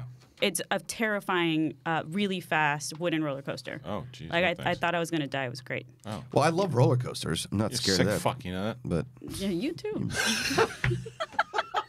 That's why we're friends. I love that. It's like to Dorina. That's like just like that's the sweetest thing you ever said to me. She's like, you too. It's like I might as well say I love you. She goes, you too. Yeah. Should I start laughing like the Joker? Oh man, have you seen it yet? No. Good girl. So we're going to go see on Thursday on Halloween. I might be dressing up that day. You want to? Are you going to be scared? Are you going to be scared if I'm a clown? Are you scared of clowns? Yeah, don't be a clown. So you are here on What if I Friday am a now, clown? by the way. What's that? You are here on Friday. I'm going to be here Thursday. I'm going to come for like the first 10 minutes of your Okay. last show, 15 Okay. minutes, and then I got to get to El Segundo because I'm shooting WGN that day. Oh shit! I left my wallet there. El Segundo. Nice. Good one. Nicely Good one. done. Good one. Thank you. Yep. Yeah. Riley didn't get it. Yeah, that's a good song. I don't It's a great listen. song. I don't listen to the hip Good hops. You don't? Not really. No. There's some good hip hops out there. Mark Riley's a racist. I recommend. We all know. Yeah. Ding dong. Jesus Christ. Cheese and rice. God. Yeah. That's Anyway. why his grandmother's stomping. Yeah. in her- Cody, you know Tribe Called Quest, right? Sure, yeah, absolutely. Cody, not did you racist. do anything fun this weekend, or you just hung out with the baby? I watched Watchmen. Oh, how was that? Ooh, Oh, yeah. have you seen it yet? The answer is usually no. Yeah, I know. It's Usually. good. But every But once in a it's a while, you fair ask. surprise. It's a fair You ask. surprise us. I need to it's like- rewatch last night's episode to catch some other stuff because I feel like I wasn't paying close enough attention. Yeah. But last night's episode was fantastic. Right, so what do I? So if everybody in the room here has seen all of these, right? Yeah. So I have 3 things that I need to watch that I'm going to watch sometime this week. Okay. Do I finish El Camino? Do I watch Dolemite? Yeah. Or do I watch the first episode of Watchmen? I think you go Dolemite, finish El Camino, start Watchmen. Yeah. Because you'll have enough Totally time to agree. catch up on Watchmen. Yeah. All right. Yeah, Watchmen will be more But put time Dolemite at the consuming top of your list, man. for sure. Dolemite at the top of your list? Yeah. Yes, I'd definitely. agree with All that. right, fine. Cody, you like Watchmen? Love it. Great. You liked it a lot? I'm Okay, going good. down the rabbit hole, looking up theories and shit. Yeah, Oh, it's yeah. great. Good But stuff. you like the I'm assuming you're a fan of the comic as Oh, well, and like me because I love that stuff, obviously, because like anarchist stuff. But what did you think of the movie? Did you actually like it? The movie was. They tried. They tried. But They did you did see the best that? they could? Did you see the director's cut? Yeah, the 3-hour one with the I think Black that one's Fader and pretty all that. good. I like the direction. Well, cut it's a a lot. direct. You said it has nothing to do with the movie. It's a direct No, sequel. No. off of Sequel to the comic. But- Well, because I have the graphic. I've read the graphic novel many times, but I have it ready. I think I'm going to read it again and then watch the series. Yeah. Do it. I'm gonna I've do never that. read it. It's great. It's I'm going really, to really I've great. heard Good. it. Yeah. Last time I read it though, I was living at on Blackburn. Whoa, the whoa. old Chris McCoon. Yeah. God, that was the last time I read it. I remember reading Blackburn. in that Blackburn because I was Yeah. right down the street from you. Alrighty. Should we Alrighty. hit some news? Alrighty then. Let's hit some news. Yeah, let's hit And then- this one. We have some early tracking for Rise of Skywalker, and it says right now to Box Office Pro is saying it can open anywhere between 185 and 225 million, which would be the lowest in the sequel Right. era. Still a lot of money. That is a lot of money Yeah. and I would go probably even higher. I didn't know. Some people are hovering around that 185 going, look, 185. This says to 225. I think that'll like 205, 210. I think that's probably accurate, and and if people are going to use that to say, it's the lowest, there's no argument that there's a lot of people have lost interest in Star Wars. I mean, that's a given. We know I that. still It's think not- it's the not- people that hated Last Jedi are going to go see it. I still think. I think that there will be a lot. Yes. But I don't think all of them. No, but but I a think a lot. lot because they want to see if either it's finally they can get back course. on board with it, or no, see it's completely fucked. Right. But what for anybody to say that this means it's going to be a bomb is ridiculous. It's not going to be a bomb. But there is merit to the fact that it's not. It doesn't hold the same weight that it used to when absolutely. Force Awakens came out and all. It's just the franchise is it's in a different state. It doesn't have that gleam of the Yankees that they did when the Yankees today are still trying. They won a championship in 2009. Mm-hmm. The gleam is you're trying to get the shine back on. Is this the one that's going to win in the World Series? I don't know, but maybe it's. I still think, and I've said it a billion times. I'm sorry, I know, but I think that the Mandalorian and the TV shows are the way that Star Wars is going to win back the majority of the fan base. Yeah. I agree. Here, so I watch Dan Patrick every morning while I'm getting ready, and they have 4 guys, and they're all talking about Star Wars because the Rise of Skywalker premiered during Monday Night Football. Right. It's a sports talk show. So, and they were all saying like, yeah, man, they're casual Star Wars fans, just like a lot of my other friends were, and they're like, you know what, I've really actually enjoyed this latest trilogy. What you're getting at here is like the casual Star Wars fan that doesn't have as much invested as people like us. That have lives unlike us, basically. Right. Yeah. Or have enjoyed these movies, right? Yeah. It's the fact that you're diehard Star Wars fans that buy repeat tickets after tickets after tickets. A lot of those people were soured by The Last Jedi. Yeah. So maybe they go see either Rise of Skywalker out of spite, or you don't get those repeat tickets, which a lot of the those hundreds of unless it's really billions good. of dollars, unless it's really good. Right. Yeah. Then the word of mouth. But I guarantee you, it's like when I stopped watching The Walking Dead for a little bit, and somebody's like, "Hey, you got to get back into it." So I got back into it, and I whatever. Or certain shows, like I stopped watching Justified, and then I got back into Justified. Same as Dexter, even though Dexter didn't really end that well. Is once the word of mouth comes and you want to be part of the word of mouth, it sucks you right back. Yeah. Right. But the thing about Star Wars, though, and other big franchises like this is that people are gonna not necessarily the people that had issues with the that are boycotting the movie Get a Life, but there's gonna be a lot of repeat viewers no matter what, because Totally. I noticed with this, and I was away on vacation, but I could still see my feed when I came back that people were just joyfully watching the trailer because we all grew up with these movies, right? Yeah. So whether and each trilogy has been different, right? There's a trilogy for everyone. Mine's the original. You guys keep your new ones. That's great. Some of them are fun, but it's still this kind of, it's become like a religion almost. Like it's it's like people want to see this with their families, right? Yeah. Like I make it a point that because I grew up with these movies with my family, we are going to see this movie It's a great together at Christmas, But it's a big event because it's the end of the saga. Yes, and it's a great point because if you look, and we talked about this with the prequels, right? The prequels have gotten a lot more love these days because the people who grew up with them now, it's their Star Wars movies, right? Yeah. Exactly. Our Star Wars movies were the original trilogy. Right. Now, the younger generation, like my daughter, right? The prequels and the original trilogy and the new trilogy are her movies, right? This is the most adorable conversation I had with my daughter yesterday. I was walking with her to this fair they call the Halloween Hoot. She's like you, by the way. She bailed off the haunted house line 2 years in a row. That's my girl. She wanted Road nothing dog. to do with it because her friend were online, and her friend's sitting there, and she goes, or in the line, whatever the fuck you want to say, and her friend goes, "Oh yeah, at the end something happens," and she goes, "What happens?" She goes, "Tell me," and she's like, "No, I don't want to tell you." She's like, "Tell me." Right? And she was like, "Well, their heads pop off." Right. She's like, Out. She's like, "I'm leaving. I want to leave." I go, "Vivian, their heads don't really pop off." She's like, Right. "I don't want my head to pop off." So we left. But anyway, on the I'm way with her. on the way to the Hoot, Way to go, Viv. as we're walking to this thing, she's like, she were talking about her being a teenager. She's like, "I'll always love you guys." I go, "Yeah, but you'll be annoyed with us when you get old. That's part of being a teenager. When you get to a certain age, you're gonna come and you say, 'Oh, I want to hang out with my friends.' Dad, I don't want to watch Star Wars anymore." She's like, "What?" She's like, "I'm not gonna say that." And I go, "You will." And she's like, "No way." That's awesome. It was good. Get that in a It recording. was pretty adorable. That's I know, funny. but the point is that she's connected to all these movies. She's watching Last Jedi now. My wife is a very casual Star Wars fan. Doesn't like the original trilogies. Doesn't like the prequels. Loves The new stuff. loves the new stuff. Can't There's wait people for like it that, yeah. because she's a casual. The thing is why a lot of people, myself included, when I'm watching The Last Jedi with my daughter again, and I find more and more problems every time I watch it. But that's because a lot of expectations and things that I have and things that I just don't think fit towards certain characters. Yeah, My wife doesn't watch Star Wars. Like that. We're nerds. Yeah, We get it. We're Star right. Wars nerds. They're not. But so. Josh's point of that casual fan Yeah. just going to see a Star Wars movie isn't saying, "Well, that's not the way Luke would act." I say that Yeah. because I'm enriched people who are passionate about Right. it. That's what pissed them off. The casual fan is paying the money. They just want to see fucking lightsabers. They want to see the Exactly. Force. They want to see stormtroopers, and that's why these movies continue to make money. And I think that's actually more of a higher percentage of people than we think, right? Yes, Because we're in this of nerd course. space. But even just with my immediate majority. yeah, with my immediate family, like my brother and I can go back and forth and be like, well, they should have done this, and like like we're all like fucking losers about it, right? But my mom, like my nieces, they're all just there to be like, hey, I recognize that character. They just wanna I go on a like space this adventure. score. Yes. No, exactly. So I got in a text exchange with my sister and her fiance and my mom. We're going to go see Star Wars on Christmas Day, right? Yes, we are. Let's get tickets. Great. And we have a little bit of analytics on this. The Atom tickets, it beat the pre-sales of Endgame within the first hour. Well, the first hour, but overall it didn't. Not yet. Yeah, Yeah. overall. But they're just doing little tiny like. Right. It's almost like I know it's a little bit clickbait to say this, but I Clickbait. think there's also. Clickbait. They're monitoring. They're going like, let's see. I think there is people wanting to know. The movie's gonna make a lot of money. It'll probably make less than The Last Jedi. Yeah. I think it'll make You less. think? Yes, it'll make less than Last Jedi because I feel, don't know. It's the Unless- last, but it's unless it's closing really out the good. saga, It's though. the saga. I do think it'll make less. It's Star Wars. You're a, you know I'm a what? cynic. I think it's But going to it'll make a money. lot worldwide. I It agree. could be. I think it could make more worldwide than Force Last Awakens. Jedi. Oh, okay. The Last Jedi?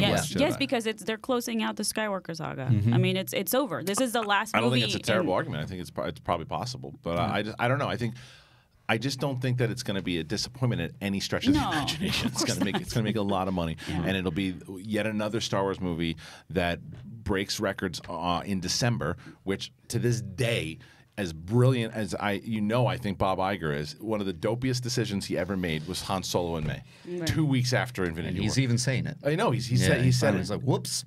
That's one thing. I'm gonna take that's my bad on that one. That's a whoopsie daisy over here.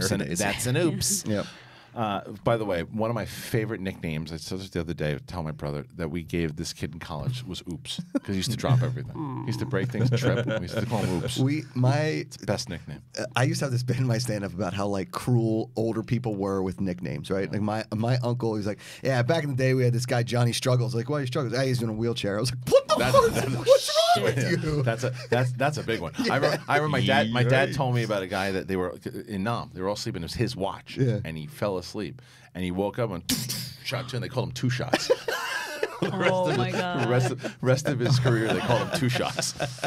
I mean, Get the paper. Get the paper. It's two shots. Oops, and what? Struggles. Johnny Struggles. I mean, you guys, it's all you can do. Some of us it's therapeutic to laugh at ourselves. I get it. I went to college with this girl, and she passed out like one of the first parties of college, and somebody drew a big cock on her face. Right? You can't do that anymore. No, and they called her. Why and not? then for the rest of college, they called her Cockface. Like she was a very pretty, nice girl. I was like, stop calling her that. You can't do that. People are horrible. There's some beautiful cocks out there. There's nothing wrong with calling her cock. Well, yeah, but this is the other one that I thought was the mean. But it's a mean thing, but you still. Yeah. There was someone, I won't say whether it's a guy or a girl, there was someone that looked like Dan Aykroyd in Nothing But Trouble, we talked about last week. And anytime this person would walk by in the Florida State game, my friend, who was douchey, and the person didnn't know, but he would go, NBT. would call the person NBT. And it's like, and I said, why do you call them NBT? He's like, looks like the judge from, and I go, oh my God, it does. But how do you call them? How do you do that and feel good about yourself? There was a girl I went to high school with, and she looked just like this kid that we went to high school with, Joel. So everybody just called her Joel. I was like, guys, come on! Yeah. Like, we're not. That's so mean, and you're like, not even. Because the problem is that when the nicknames, like you don't want to, you're like, that's mean, but then it's like, damn it, it's fitting. Like, remember they called this poor bastard Steve from because he looked like the fucking horse in Waterboy. I'm like, that's awful, but he does look like fucking Steve. Did you guys ever get any mean nicknames from kids bullying you? I mean, my last name is Makuga, so it was just Cougs all the time. Cougs? Yeah. Okay. No. Well, my name in Spanish it's Dorina, but orina is actually piss. Oh yeah, you said that. And so they called me piss. That's rough. Isn't that great? All right, well, piss. We gotta move on.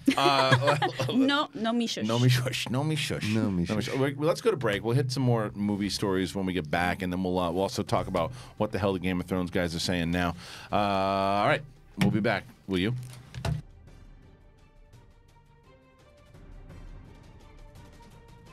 They called me Cody Smalls because I was small and short and skinny. School sucked.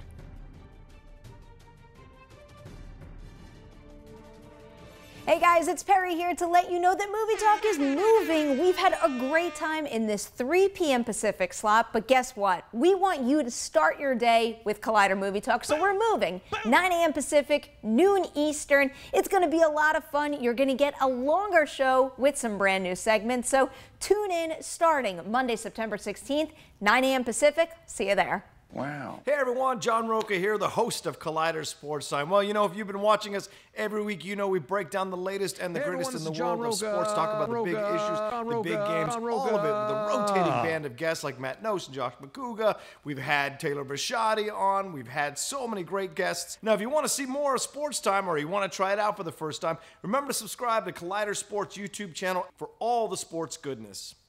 Hey guys, it's Reilly here. Let me tell you about the Reilly Roundtable. You know it, right? It drops every Thursday on Collider Conversations, and I have guests from all across the space. John Roca, Gray Drake, Alexander Desplat came on at one point. We talk everything from movies, we talk about life, and everything in between. What do you want to hear? What do you want to talk about? It's the Reilly Roundtable every Thursday on Collider Conversations. You get it there. Hi, I'm Cody, host of Collider Heroes, and I'm here to tell you we've got 20-minute episodes coming at you on Collider Video, on the YouTube, as you've always loved it. Plus, now we've got hour-long podcasts dropping every Thursday, so make sure to subscribe to the podcast because it's going to get even more sweaty on the podcast. Plus, every week, we're going to try to get some very special guest interviews, all of the people that help shape these movies and TV shows you love. So, video, podcast, interviews, all coming at you. Be sure to subscribe. Thanks so much, guys. Stay sweaty. Wow. Well, hello there. I'm Ken Knapsack, one of the hosts of Collider Jedi Council, and I'd like to invite you to listen to our show, watch our show. It's on every Thursdays on the Collider Video channel, and it's also available in podcast form if you'd like to listen to our sweet voices on Collider Jedi Council, me, Kristian Harloff, and I, yes, I say, talk Star Wars. We celebrate Star Wars. We dig into the Star Wars news. We speculate everything about Star Wars, including your questions. So join us on Collider Jedi Council. You're going to have a great time. What's up, Collider fans? Ryan Satin here from ProWrestlingSheet.com, where you can find the top stories throughout the week in the world of professional wrestling. If you're a wrestling fan like myself, then you'd be doing yourself a disservice by not checking out all the shows we do every week on YouTube.com/C/Wrestling Sheet. In particular, on Wednesdays, we've got a SmackDown recap show hosted by John Roca and myself, where we pick apart and talk about every little thing that happened on the Blue Brand. So do yourself a favor and go subscribe at youtube.com/C/Wrestling Sheet.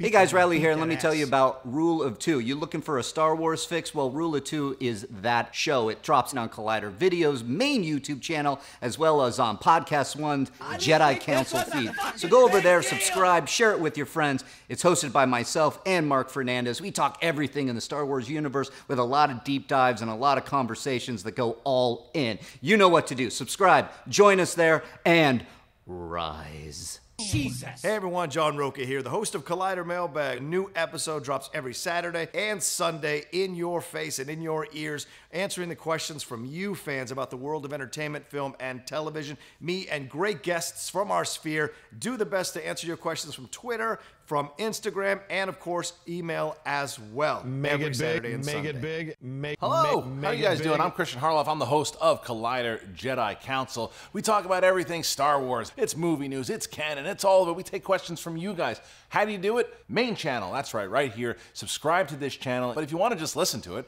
you got the podcast feed too. Apple Podcasts, you can listen to it in your car. Do all of it. It's Star Wars. Episode 9's coming out, and then after Episode 9, you got TV shows, so we're going to be your sports center for Star Wars. Do it. Come on, be real. Okay. Hi, I'm Amy Dallin, one of the hosts of Collider Heroes, and starting right now, you can catch our show Tuesday nights with a new Collider Heroes and a longer Collider Heroes podcast, where Coy and I are gonna talk your ears off. You already know that's coming. So make sure to go to YouTube, subscribe, and find us on the Collider Heroes podcast feed for all of that sweaty goodness.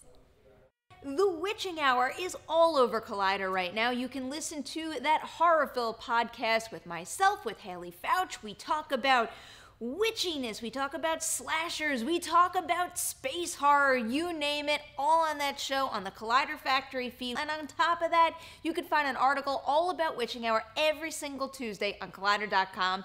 Check it out, get scared. Hopefully you survive the Witching Hour.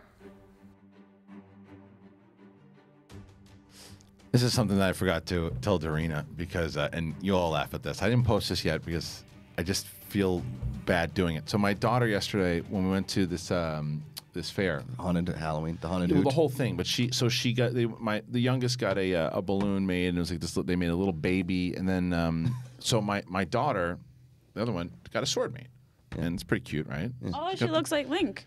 Yeah, well, she's Peter Pan, but yes, it's got a Link. It does have a Link vibe. But, yeah. But she got the sword, right? Yeah, it's cool. Well, on the way back, the sword part broke. We're left with the handle, and that was the handle. Yikes! Yes. Let me show. Let me show. Can you, Cody, are you able to zoom in on that? Maybe that one? camera. That's the handle. Is that your daughter's hand or yours? That was mine. I got it out of my. The second it broke, I said, let me go ahead and take that. Your daughter's gonna hold a dick someday. Isn't childhood? Wow, Dorina. What if she's a lesbian? Yeah. See? Good point. I said that, fucko. Good point. I didn't say that. No, you you're can right. all hope. But Yeah, what if she swings both ways? God, You I never hope- know. You never know. You know If what? I have daughters, You know God, I what, hope they're both Dorina? lesbians. Plus, we're so moving bad. into new whole new age. generations that please, God. people aren't labeling themselves. There's gender fluidity. You never know. That's all I'm Applesauce saying. and grenades, you know, whatever. You got it. All right, what else is going on before I can get the fuck away from this topic? You're the one that brought it up. I brought up a dick handle. I brought up the dick handle, and then you went into. I kept talking about hands and dicks. That's it. You're an evil I'm just fucker. contributing to the story. Isn't childhood glorious until like she's just walking around this handle like, look, I have a handle of a sword, until she figures out like what dicks look like later on in life, and then that's always a joke. And she's walking around just innocent little child. Yes, It's yes. just, oh, my handle of the sword broke, and I'm just like, in my head, I'm like, I gotta show this to my wife.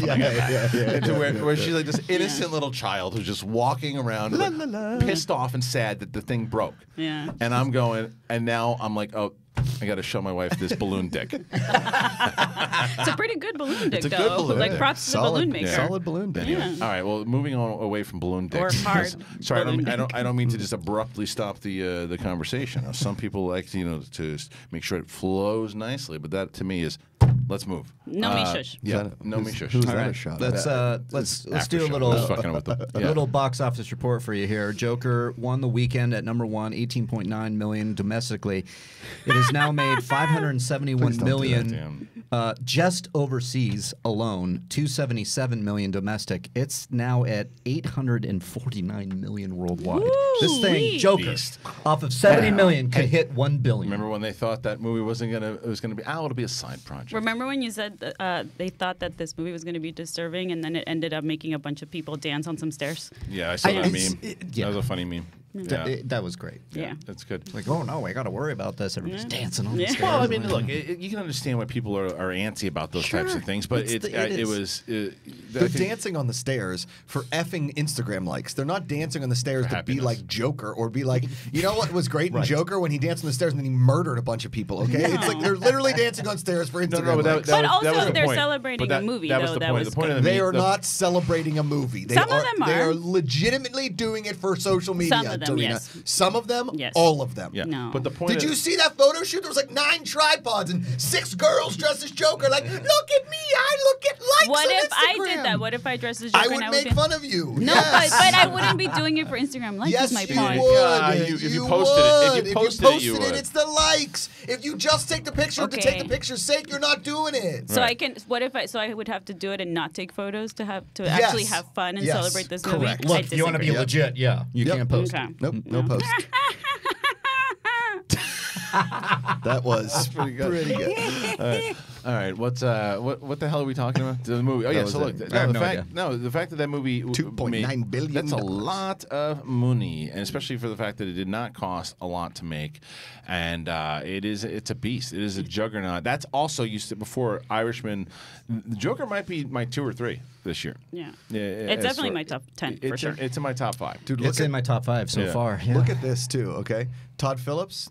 Hangover Yeah. was the top-rated R-rated movie before the Joker. He's got the top 2 now. It's nuts. Friggin' crazy. Yay, more And R-rated he's got superhero Deadpool. movies. Huh? It beat Deadpool. Yeah. Did it? Top Wow. R-rated Well, Ryan movie all time. Reynolds celebrated last week, Yep. right? Or congratulated them Yeah. or whatever. Yeah. So Joker is the R-rated, and then Hangover is top R-rated comedy all time. Think about it. Todd There it Phillips has is. his hand in both of them. Yeah. He directed both of those movies. He's crushing. Crazy. What's next? You want to hit the Benioff and Weiss stuff? Yeah, let's do it. All right. Well, Benioff and Weiss. Yeah. Cody. I know. Cody, get your whiteboard ready. Yeah, this is Cody. This is not going to go well in the comment section. Probably not. They basically they avoided talking. They're at this like kind of Q&A, and I'm going to kind of sum it up. They kind of said This was at the same day, actually, because this was at the film festival in Austin, right? This is where they're doing it. Yeah, it's the same. Catherine Reitman won an award with them. Oh, awesome! At this same thing. Oh, awesome. Yeah. Oh, that's it. Oh, Yeah, that's okay. it. All right. Great. Our good friend Catherine Reitman. Yeah. Watch so- Working Moms. It's great. She's great. So yeah, the Austin Film Festival over the weekend, they were asked a bunch of questions. They started talking. The thing that set a lot of people off was that they kind of acknowledged that it was like film school for them. It was kind of like, oh, we didn't really know what we were doing. We in the last season or in general? In the first season. Oh. In the first and the pilot. Correct. And this kind of, the reason that they said that was I thought they were being a little bit transparent. They were saying, look, we had some problems. We didn't know what it was like to interact with different department heads. The pilot wasn't very good, we thought. And so we hadn't written for TV before, all these different things. It was just basically fuel for the fire because then everybody went towards that last season and went, look, that's why it's happened. But that's not accurate, though. Yeah, I would. If they're talking about, again, I don't know how much is inside of this report, but read a little bit more of what the report is. From what you're saying is that if they're just talking about the first season and the pilot, then it's like, yeah, but they had so much good up and even if you hate the last season. Well, I wonder how much of input they had as showrunners beginning of the show towards the end of the show. I would assume they would gain more control over it, right? So maybe that's why the first But ones what were do people get better. mad at? Because that can't be right. They're just mad at... Listen, so during the panel, the two acknowledged, I'm reading from this Vanity Fair article that covered it, the two acknowledged they had basically no TV qualifications to speak of the time they landed their HBO deal. The fact alone was now not new, but the extent to which that affected their early work was striking. Describing their earliest meetings with George R.R. Martin, Benioff said the author questioned their bona fides. We didn't really have any, he said. We don't know why he trusted us with his life's work. The two also admitted to making basic writing mistakes in the pilot, saying everything we could make a mistake in, we did. That included script, casting, and costume design. Weiss described the experience as essentially a very expensive film school. The two didn't even know how to work with costume designers, for instance, which made the entire thing a huge learning experience. After producing a season filled with 39-minute episodes, this is the first season, the two said HBO asked for additional 100 minutes to fulfill their contractual obligations, so they added, for example, a shared scene with Robert Baratheon and Cersei Lannister, who previously somehow shared 0 scenes in the entire season. So Baratheon and Cersei did not share any scenes in that first season, so they had to add that. So that has been causing a lot of people to now relight But I mean, this. if you look at both of their resumes, right? If you go to their wiki pages, there's not a lot there other than Game of Thrones. Like, I think I saw Wolverine Origins in there, and maybe Troy. He also wrote, Benioff wrote The 25th Hour. That's a Spike Lee movie, which I thought was a fantastic movie. Okay, so that one's good. But it's not like a large set of like filmography, right? Credits. Right. And so it's interesting to think about HBO as a company already has amazing people that they work with, right? So I'm sure they already had a team of like costume designers and all these people that they wanted to hire that they may have used in their other shows. Certainly on casting, because they saw a lot of Rome crossover, Right, exactly, right? So maybe talk about a really good sort of entry-level job for these guys. Also, too, is like, obviously, when they were shooting the Game of Thrones, it was a very niche book series that, like... You didn't know it was going to be nobody what it was. Knew, right? Like, the people that have read the books versus the people that watch the show is probably like 2%, if that, right? And so you get these guys that... Again, have no credits, whatever. It's lightning in a bottle. They had no credits. Somehow George R. R. Martin said yes. They get lucky. They shoot this show. The pilot sucks, but they end up getting a series because somehow HBO sees the thing. And very rarely does HBO shoot a pilot that they don't put in a series. They're like, we put a lot of money into this. There's no way we're going to let this fail. So then they shoot it. They get all this stuff together. Yes, inexpensive things and whatever. But really and truly, if they're just talking about the first season, this is why, as you were reading this, why it makes sense to me. Here's the difference. If the last season would have landed with all the fans and the same exact comments were made, then the fans go, oh, yeah, well, you changed it up and you made it work and you went from that, but look at where you got now, guys. But because they would take the whole entire body of work. But instead, because a lot of people didn't like the last season and certainly not the last episode, that those comments, they're not looking at everything that they want. Because if you look, you got to be fair, though, on the side of things. They did a lot of good. A lot of good. There's a lot of seasons that they are responsible for. Yes, they followed a lot of... Hold on. But they're also collaborating with a lot of people that are already amazing. Well, yeah, that's a given. I mean, that's anybody. That's anybody who's working in TV that get credit for things. You're working with a great team. Like Scorsese is great. He has a team that he's working with. So everybody just needs to be acknowledged. What I'm saying is you have these showrunners who are working with George R. R. Martin and are following his work and doing a lot of that from season 1, 2, 3. And a lot of people think 2 is great. Let's say all these seasons that you loved, that got you into it, they're also responsible for it, as well as the team. But because they had a season that you didn't, that's what you look at. And you go, well, what did you do for me lately? That's what you did. I didn't like it. So those comments mean that you did fuck up his work. You did mess it up. You didn't learn from your mistakes in the beginning. That's the way they're looking at it. And we're never going to know this, but my point about earlier is that I'm curious as to how much input they had, as in like actually captaining the ship, right? Like how much that they let go of control at the beginning because they were just it was kind of a learning experience for them, and then maybe they did become more hands-on as the show went on, right? I think that what they had though that they didn't have at the end, which I think hurt them, was that they had in the first 3 seasons they had the books. They had all the stories there for them. When they had to write it on their own, it's daunting. Yeah. Because it is not. You have George R.R. Martin's input and you have his help, but you don't have the source and the rich material. It's the same thing like Fantastic Beasts, right? Fantastic Beasts are just scripts. They're not these leveled books, and that's why significantly you can tell the difference between Harry Potter and Fantastic Beasts. Yes. Even though J.K. Rowling wrote the scripts, they're scripts. They're not these detailed, elaborate books. I remember I read the Harry Potter books when I was watching the movies, and I'm like, oh yeah, and you were so into the world that these little things happened that it was so rich. The scripts, and I am the only person on earth I think that likes the Fantastic the Fantastic Beasts movies. I understand why people don't like them, but for some reason, they're like my Transformers, like Roka. But anyway, I can clearly acknowledge that these are not as leveled, and I think that's what Benioff and Weiss were doing. They were right, and the last one is very fan servicey. The last season, it's not that rich. There are things that happen. You're like that rushed, don't make sense. Logic against the characters. There's those again. I liked the season, but I get the gripes. Yeah, I mean, it's where the characters end up. I didn't really have any issues with. It's just the execution of it. I just prefer the earlier seasons as to how they. And it's like Star Wars. I prefer these other seasons. It's more my jam when they were all about like political, more detail. Exactly. Whereas and later it's like at least show me dragons if you're not gonna develop a character story arc. I prefer. What you got? You got a ton of dragons. Exactly. So that's what I focused on. Destroyed Westeros. Yeah, that's what I focused on. I think, to your point, is like, it's a shame that HBO or that Benioff and Weiss didn't want to do it anymore, or whatever the case may be was, because you could have done 3 more seasons of 10 episodes. This isn't The Walking Dead, where I'm watching every week going like, I don't know what this show is anymore, right? I don't know where it's going. They're good episodes. Like, it has its ebb and flows. The last 12 episodes have been very good, but the 3 seasons before that, it was very slow and all over the place. The same thing could be said about Game of Thrones. Is you were rushed instead of having taken your time or something. Yeah. You were rushed into the sense of like, all right, well, who's going to be on the throne? Or we only have 7 episodes. We got to kill a bunch of people. We still have to fight the Night Dead. I think they were exhausted. I agreed. I think they were exhausted. and They just wanted to get it over with, and it showed. And I also say that I like the last season, but I can't argue with anyone that says it was rushed. Yeah. What you just said, I think you nailed it. That it just they had 7 episodes and they had to cram it all in, and it was very clear in the last 2 episodes. Yeah. It reminded me of Rome, because Rome was an amazing, so different circumstances, but Rome was an amazing series. I think it was season 2, right?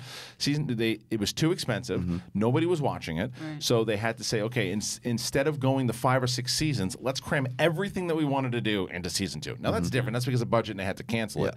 But this felt similar to what's you're 100% right. Yeah. No, it's one of the good things that did come out of it, when they were doing the research, building the pilot and everything, they went on the internet and looked at fan forums, and that's how they found Jason Momoa. Because fans were saying that should be Drago. Fan casting, so they went and reached out to him, and that's how we got Drago. Yeah. That's cool. My man. That's pretty cool. My man.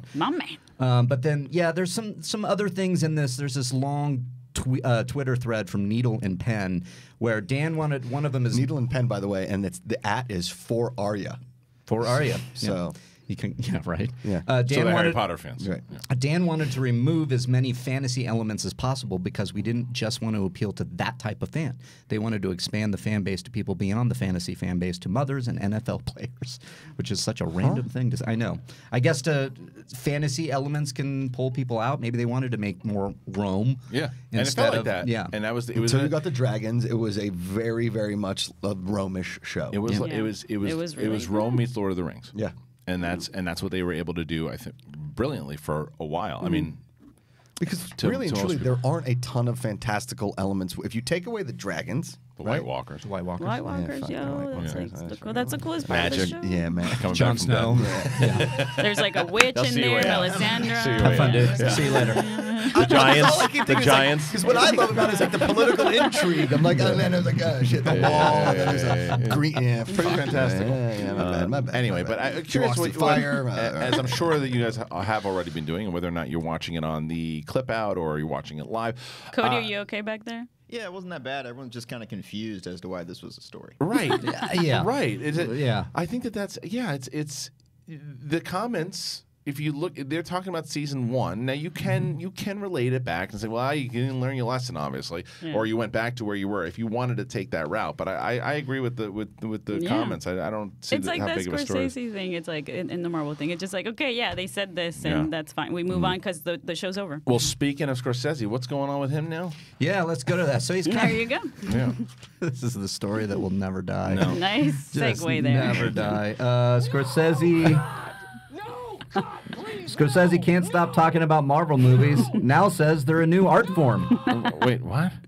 Oh, yeah. What were the comments? So Scorsese seemed keen this past week to clarify his earlier theme park. This is from Collider.com article. He previously told Empire about how it's not cinema, it's more theme park. So speaking with Entertainment Tonight, the director returned to the theme park comment saying, well, look, the point is in terms of this film, Netflix, theaters, what I'm talking about really are films that are made. Let's say a family wants to go to an amusement park. That's a good thing, And at themes and parks, there's these cinematic expressions. They're a new art form. It's something different from the films that are shown normally in theaters. That's all. For them, my concern is losing the screens to massive theme park films, which I say again, they're their own new art form. Cinema now is changing. We have so many venues. There are so many ways to make films so enjoyable. Fine. Go and if it's an event film, and it's great to go to an event like an amusement park, but don't crowd out Greta Gerwig and don't crowd out Paul Thomas Anderson and Noah Baumbach, and those people just don't in terms of theaters. This makes all the sense in the world, and this is essentially what he was trying to say. Yes. The first time he said it, and what we said when he was like, "Look, he just didn't say it the right way. This is saying it the right way. This is what exactly. I think that this is exactly what a lot of people got what he was trying to say. Now." Coppola, on the other hand, is probably fuck him. On the other side, when you go back to Coppola, because he definitely took the hard stance. I'm taking my beret and I'm going home. Despicable, and I thought that was funny. But this is never what Scorsese was never taking that direct shot at it the way that. But anyway, this is it is the story that won't go away. Everything he's saying is right. Yeah. What happened? Oh, somebody thinking that it was ding-dong ditching, that I got caught ding-dong ditching at my grandmother's house, and it wasn't a ghost. You're wrong. That door was closed. Nobody could get in the back patio. Well, I just said that earlier, that maybe it was like some kid. Nobody could get in. But it is a back... Was it barbed wire back there? No, there's a big fence that you can't get through unless you climb over it. But you would see the kid climbing I would see the kid, Yep. So there was a ghost. So Twitter user... But also, too, you're not in like a very busy neighborhood. It's like... For a kid to go, I've never even seen kids. All right, here's what we do. So we're gonna take a night cam. Yes. Me, you, yeah. Let's all go. Let's all stay the night. No, yes. Let's do this. We're doing it. We can put it, and we can have a bonfire on the beach. Yes. And have fun. Come on, you wanna? Come on, we'll get you good food and drinks. Give me $100. No. Steak dinner. I'll do it for a steak dinner. Yay! Wow. You're going to buy him a steak dinner? I bought the last steak dinner. I'm not taking this guy to Morton's again. Funny. Anyways. Okay. Yeah, back to Scorsese. Did you have anything more to say? I think that's look. It's Martin Scorsese you hear this the way he talks. He's a gentle dude, and he's just like, I'm done with this. So here it is. This is what I meant. And he gives his thoughts, and you go, Bobby, all right. Yeah, and people read headlines and they read them in like the voice that's angry all the time. It doesn't mean that that's what they said, because they are most of them clickbait headlines. No, I know, but it also the way they write headlines now, and it's always happened. Exactly. But my point is that a lot of these people that get asked these questions, like when you say you don't like something, it doesn't mean that you're like, oh, I hate this and it's the worst thing in the world and the people that made it should die. It's not that. It's just they have other issues with the movie that aren't quality more, so it's just like how it affects them personally and their craft. It's sort of like how I feel about Rome, right? Do I like Alejandro Iñárritu? Roma. Rome's a show. Oh, Rome. And, Alfonso Rome. Cuarón. Say about Sorry, Roma. I'll stab you in the neck. And it's actually Alfonso Cuarón. Alfonso Cuarón. Sorry. Wrong Mexican director. Right, but Iñárritu won, like, he's always the cinematographer, He right? did Birdman No, he's director. and Babel. And Gravity, right? No, that was Alfonso Cuarón as well. Nailing it. Racist. Space Super movie. racist. So yeah, great point, Josh. But like, Thank you. I don't. Thank you for that. I don't want You Alfonso. just lost your show. I don't hate Alfonso Cuarón. Yeah, here we go. So, anyways, we're gonna go film you with a ghost, and I could see you didn't like Roma. He made a black and white movie and a space movie. No Yes. wonder you don't like his movies. Yeah, correct. But you like Harry Potter though. He I did Prisoner do. of Azkaban. It's the best one. Yeah, there it is. So you don't hate him. You can And I keep your didn't know that he directed Prisoner of Azkaban. You didn't know that because I until don't just know now. who directs anything. It's true. You always think it's Joe Dante. Not Yes. Joe Dante. No, Besides Joe Bad Boys Carnahan. 2. Yeah, I know Bad Boys 2 is Michael Bay. I Yeah. know that Goodfellas is Martin Scorsese. I know Braveheart is Mel Gibson. Like, I know my favorite movies, but if they're like, hey, who directed that? Like, I don't know that. Name me another Joe Dante movie besides Gremlins 2. What's it called? Child's Play. No, that's not Child's Play. That's Tom Holland, right? Yes. Child's Play is Tom Holland. Yeah. I'm blanking. Tom Holland. Yeah, different Tom Holland. Not the actor. like, Tom Holland, the director, did Child's Play. I'm blanking, but I know it. The Burbs. Correct. Thank I was you. going to say it was a schmodown once for me. That was a Thank big. you. Well, that's a Thank big you. moment. But there's another one I was thinking That was a big of, Merle and though. Roca moment. Yeah. There's another one I'm thinking of. I didn't know it. You didn't know it. The Howling. Oh, look at you. Maybe. Pulling out the Howling. I thought he directed The Howling. Now you knew. No, that's not me now. You know, that's a different character. How you doing? The Howling. The Howling. The Burbs, Did you The Howling. watching that Howling, movie, The yeah. Howling? My favorite part of The Howling is all the dogs inside howling. They come out howling, but it's not about the dogs howling. It's about the wolf, and the wolf goes woo. And the other dogs in there go, oh, woo, woo. Yeah, because they don't know it's the big wolf, and the big wolf go down and get the magazine, and then they chase the milk truck. And then when they got the truck and they were all howling, and there was milk. The original movie called Dogs with Milk. Dogs, oh, it's a great movie. He also did Looney Tunes it? Yeah, Back long in time Action, by the way. Keanu Reeves is back in action? Looney Tunes Back in Action. That's in his filmography. yeah, classic. Very important. I would like. Of course, he I would like direct to that because Gremlins 2 is essentially a Looney Tunes cartoon. Yeah. It's true. All right, listen. Let's go to one more break, and then when we get back, we will do phone calls from you motherfuckers. So basically what we do is the number will go up there. You guys will call, and whatever you want to talk about, we'll do it. Bye.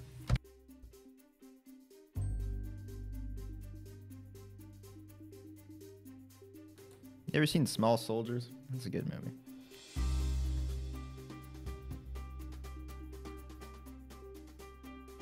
Hey guys, it's Perry here to let you know that Movie Talk is moving. We've had a great time in this 3 p.m. Pacific slot, but guess what? We want you to start your day with Collider Movie Talk, so we're moving. 9 a.m. Pacific, noon Eastern. It's going to be a lot of fun. You're going to get a longer show with some brand new segments, so tune in starting Monday, September 16th, 9 a.m. Pacific. See you there.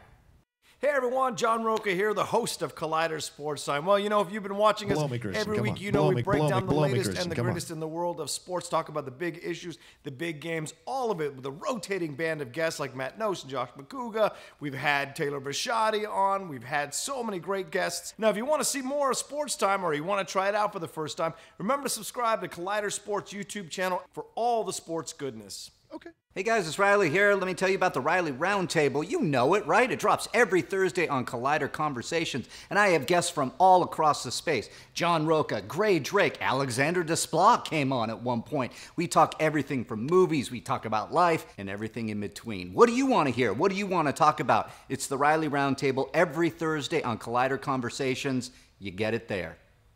Hi, I'm Cody, host of Collider Heroes, and I'm here to tell you we've got 20-minute episodes coming at you on Collider Video, on the YouTube, as you've always loved it. Plus, now we've got hour-long podcasts dropping every Thursday, so make sure to subscribe to the podcast because it's going to get even more sweaty on the podcast. Plus, every week, we're going to try to get some very special guest interviews, all of the people that help shape these movies and TV shows you love. So, video, podcast, interviews, all coming at you. Be sure to subscribe. Thanks so much, guys. Stay sweaty.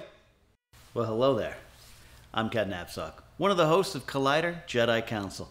And I'd like to invite you to listen to our show, watch our show. It's on every Thursdays on the Collider video channel, and it's also available in podcast form if you'd like to listen to our sweet voices on Collider Jedi Council, me, Kristian Harloff, and a bevy of guests, I say, talk Star Wars. We celebrate Star Wars. We dig into the Star Wars news. We speculate everything about Star Wars, including your questions. So join us on Collider Jedi Council. You're going to have a great time. What's up, Collider fans? Ryan Satin here from ProWrestlingSheet.com, where you can find the top stories throughout the week in the world of professional wrestling. If you're a wrestling fan like myself, then you'd be doing yourself a disservice by not checking out all the shows we do every week on YouTube.com/C/Wrestling Sheet. In particular, on Wednesdays, we've got a SmackDown recap show hosted by John Roca and myself, where we pick apart and talk about every little thing that happened on the Blue Brand. So do yourself a favor and go subscribe at youtube.com/C/Wrestling Sheet. Hey guys, Reilly here, and let me tell you about Rule of Two. You looking for a Star Wars fix? Well, Rule of Two is that show. It drops on Collider Video's main YouTube channel, as well as on Podcast One's Jedi Council feed. So go over there, subscribe, share it with your friends. It's hosted by myself and Mark Fernandez. We talk everything in the Star Wars universe with a lot of deep dives and a lot of conversations that go all in. You know what to do. Subscribe, join us there, and rise. Hey everyone, John Roca here, the host of Collider Mailbag. A new episode drops every Saturday and Sunday in your face and in your ears, answering the questions from you fans about the world of entertainment, film, and television. Me and great guests from our sphere do the best to answer your questions from Twitter, from Instagram, and of course, email as well, every Saturday and Sunday. Hello, how are you guys doing? I'm Kristian Harloff. I'm the host of Collider Jedi Council. We talk about everything Star Wars. It's movie news, it's canon, it's all of it. We take questions from you guys. How do you do it? Main channel, that's right here. Subscribe to this channel. But if you want to just listen to it, you got the podcast feed too. Apple Podcasts, you can listen to it in your car. Do all of it. It's Star Wars. Episode 9's coming out, and then after Episode 9, you got TV shows, so we're going to be your sports center for Star Wars. Do it. Come on, be real. Hi, I'm Amy Dallin, one of the hosts of Collider Heroes, and starting right now, you can catch our show Tuesday nights with a new Collider Heroes and a longer Collider Heroes podcast, where Coy and I are gonna talk your ears off. You already know that's coming. So make sure to go to YouTube, subscribe, and find us on the Collider Heroes podcast feed for all of that sweaty goodness. The Witching Hour is all over Collider right now. You can listen to that horror-filled podcast with myself, with Haley Fouch. We talk about witchiness, we talk about slashers, we talk about space horror, you name it, all on that show on the Collider Factory feed. And on top of that, you can find an article all about Witching Hour every single Tuesday on Collider.com. Check it out, get scared. Hopefully you survive the Witching Hour. Oh, that's great. Welcome back, everybody, to Collider Live. How are you guys? Good. On Good. fire. Thank you. How are you? We're Good. on I had fire. something I was. Oh yeah, you wanted me to watch a video? Yeah, we got to watch this Roxanne remix here. Okay, let's see the Roxanne. I think remix. everybody will enjoy it. Okay, let's watch the remix and then we'll get Can into we watch some that phone guy calls. blow up the backyard again? So good if we have it. Yeah, I love that. All right, this is a remix, a Roxanne remix. We'll see if we are able to do it. No, This is gonna. Are we gonna be able to play this? If we talk over it. Just keep talking. Yeah, Hello, okay, hello, so hello, yeah, hello, you're going to get to a point Uncle where Leo. it's going to be happened. something Yeah, else. what's going on? Yeah. Have you guys seen the police? I've seen the police. They're Summit so- Dodger Stadium. Yeah. That's it.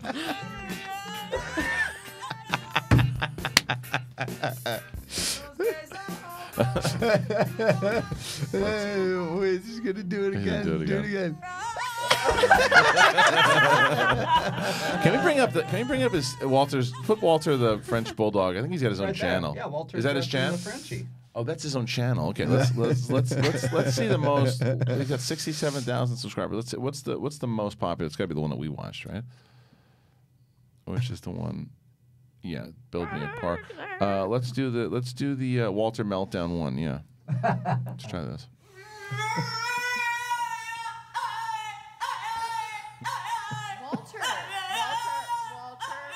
Walter. What is wrong? What is wrong? You're not even getting in the bath. What is wrong? Yeah, think about about it and think about how good your life is. What's wrong? How does Walter only have I 67,000? don't know. He needs more. Look at that stupid little face. He's adorable. For a reason. Yeah. He's so I love it when cute. he's scolded. Walter. Anyway. Bless you. Thank God bless you. All right, let's get into some Kind of phone sounds calls. like Makuga when Ah! horror night. Bless you. Salud. Thank you. All right, let's get into some phone calls. Thank you. Hey, you're on Collider Live. What do we got? we Oh, don't. we don't. I just wanted to play. He did that to us on Friday, too. That's good. That was good. It's good. Oh yeah, just to clarify something, because I said on Rise of Skywalker thing that looks like a frozen Bespin. I think. Yeah. I get it. It's maybe a frozen Cloud City, not Bespin. Bespin's gas. I get it. Holy shit. Oh, come It's on. like, Really? If you know, You're not Bespin is a gas plant. I get it. I You're get it. not I'm a talking real about the Star fucking Wars Cloud fan. City that it could be. It You probably gotta isn't. revoke your Star Wars card Holy to shit, make got it. you. No. Yeah. It's like That's- it's like the person was sleeping, and they heard. Someone said that Bespin is frozen. Somebody said something wrong about Star Wars. To the internet. Quickly lane to my And archives. apparently, it was a nerd golem, is what you sound like. All right, hey, you're on Frozen Bespin Live. Who's this? Hey, this is David from Omaha. I was actually one of the people that sent you that video through Twitter. Which video? This one, The one we just Roxanne? played? Yeah, they have the Roxanne. Oh, awesome. Thank you. Awesome. Thank you for Thank you that. for sending it. Yeah, you guys send some. You guys send some great videos. I mean, that's kind of a lot of the reasons Keep it we're able coming. to you can keep doing it. Yeah, I like to figure out what all this goofy shit is. So, what do you got for us today? Yeah, I just want to say I'm kind of bummed that you and Josh are leaving, man.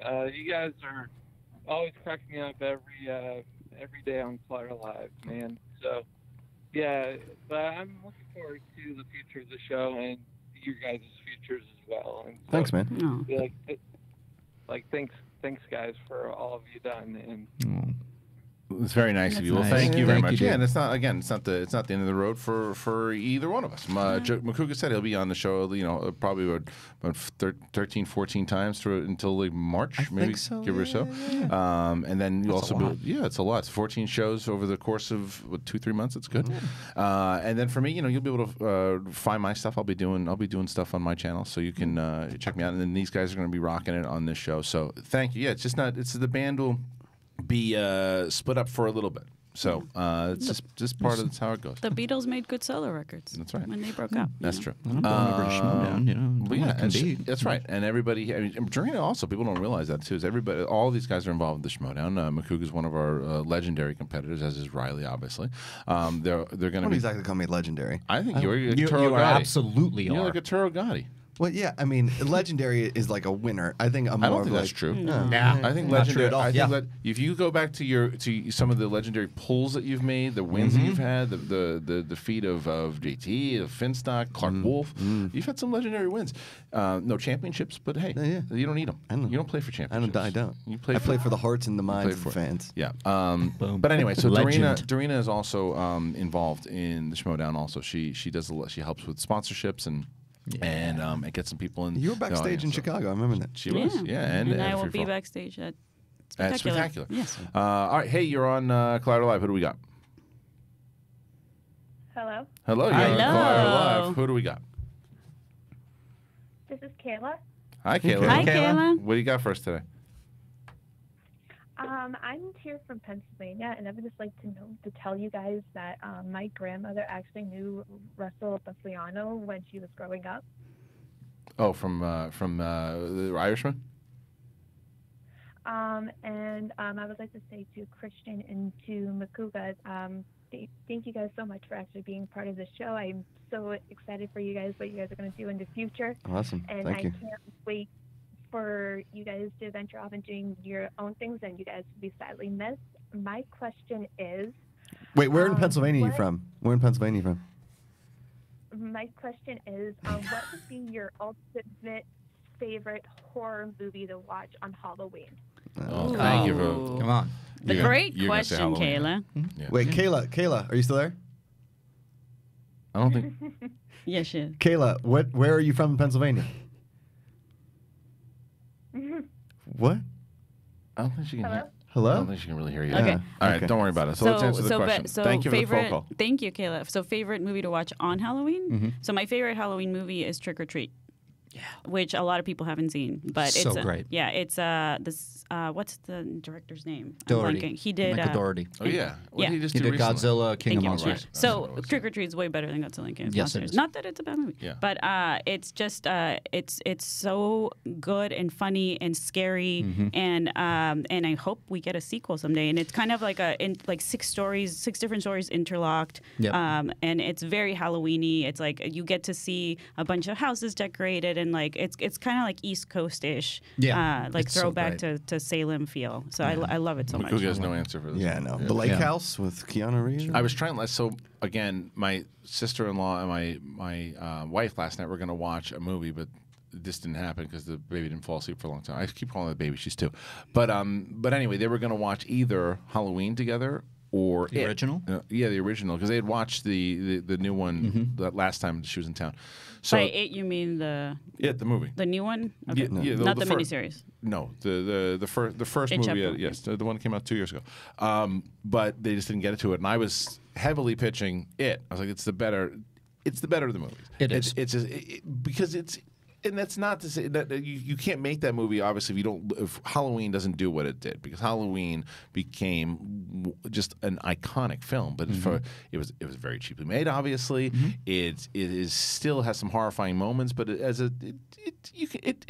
dated. It is dated. It's dated, but it's still awesome. I But love it. When That's- it's awesome. It's an awesome Halloween movie. is what we're The talking first about. one, yeah, Yeah, the but I'm just original. saying, That's but mine. That's but what it's I hard to, watch every but Halloween. it's just hard to compare when you put next to what it to me is one of my favorite horror movies all time. Really? Yeah. Because I mean, I really much enjoyed it, but I feel like it was more like Stand By Me Yes, feel that's than probably why horror. I liked it. You know, and again, it could be because I'm desensitized, but compared to other movies that have come out recently, I've wanted it to be scarier. And that's fair. I liked it because I didn't necessarily think it was super scary. There were a lot of creepy moments in Right. it, but I wanted to watch. My biggest problem with horror movies for me for a very long time, and I think that it's had a resurgence over the last 5 or 6 years. Horror Yeah, we've films. had a lot of great horror movies. Great yes. horror movies, but my biggest problem with them that it was they would lean on the same shit, scare tactics, and no character development, and just slasher film of the month. Well, And the popular ones. Yeah. that was what was happening for a long time, and there were certainly smaller ones that were doing different things, but for the mainstream stuff, and then when like Conjuring came along, and especially it's layered with character development, and the first one. And the second one's fine, but the first one I loved, so that was the pitch. You know what movie I got forced to see on a date was Paranormal Activity, the first one. That movie has messed my brain up forever. The third one's even creepier. Is it? Third one's great. I love the Third second one's- one, actually. Really? I think the third one's the scariest one. I agree, and I also like the marked ones. That was fun. I like the franchise, Yeah. really. I would put in that list that Collider made, I would put Paranormal Activity 3 over the Yeah, first one. I agree. For sure. I enjoy that one more. I didn't think the first one was as scary until towards the end. Yeah. Go back. You want to watch the third one? No. All right. Let's take. Thank you. Hey, you're on Ed Collider Marks Live. Who do we got? Brandon's. That'd be fun. Hey, what's up, guys? This is Adam from Georgia. Hello, Hi, Adam. Adam. What do you got for us? I have a question for you, Kristian. Sure. I'm a big Schmodown fan, and I'm just curious why you guys don't ever put the challenges into the matches. Like, you always cut them out. You mean the actual the deliberation?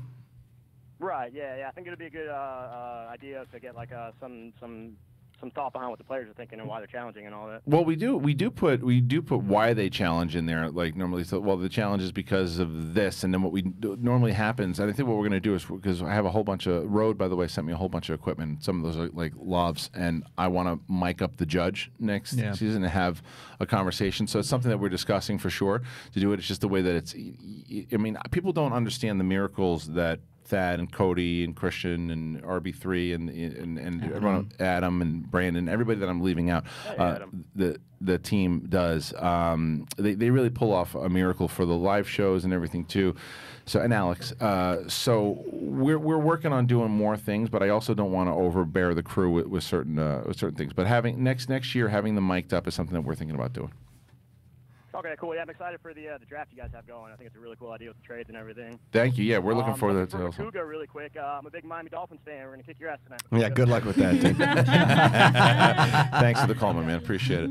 Yeah, the draft is coming up. That's going to be exciting. Going to be able to do that. Hopefully, you're in town for that too, because I think ESPN's. When is it? It's in January. I don't know if you're maybe, because you're perfect for that. Well, they can draft me with that. Oh, like I'm running saying you it. help be a part of it, like ESPN style. And then obviously the Schmodown Spectacular is December 7th, downtown LA. December 7th. Please get your tickets over at the schmodownlive.com. We added 12 more general admission tickets. I don't know if they're still available because I did it the other day, but go and check. There might be some left, but go and check the schmodownlive.com. But the Fan Expo is still available.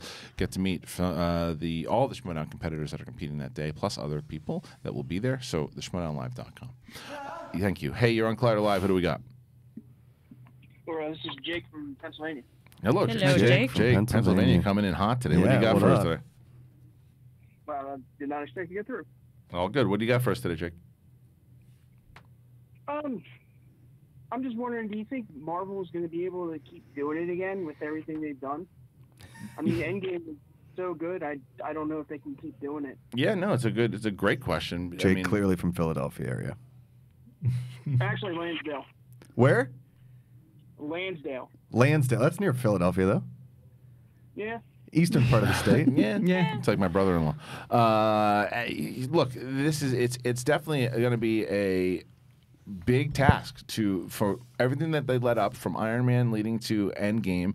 They established characters. They did this storyline and they ended it great. And then even had a nice little tie-off with Spider-Man, right? So now the goal is to establish brand new characters, new heroes for us to enjoy, to get us to that place that we're going to have another build-up in another 10 years, whatever it might be. Can they do it? Sure. Is that tough to do? Absolutely. I think that if you want to be a pessimist, it is easy to do, and is saying they might get their first, I don't know if they bomb, but unimpressive film in this stretch. They might hit the canvas for the first time. In this stretch. They might not get knocked out. They might get their first solo. Yeah. But they're also doing a bunch of different things, and similar to what you were saying earlier. It's been a long show.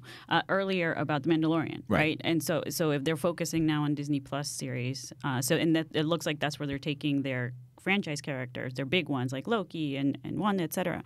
But I'm excited about Blade. Right? I'm excited about these characters that are coming back more so than, and I think that's going to be successful. I think the Doctor Strange sequel, I'm very excited about, right? So it's kind of the characters that haven't been involved in the franchise as much. Well, they have options now for sure. They have their main characters like a Doctor Strange, but they do have Disney Plus now. Is what you were saying the other day, Josh, that it used to be that they were doing their own thing on whether it was Netflix Marvel stuff or Agents of S.H.I.E.L.D. Now it's all in one family. It's all not one family, but it's all connected to one tissue now. So they have more opportunities to tie it all together.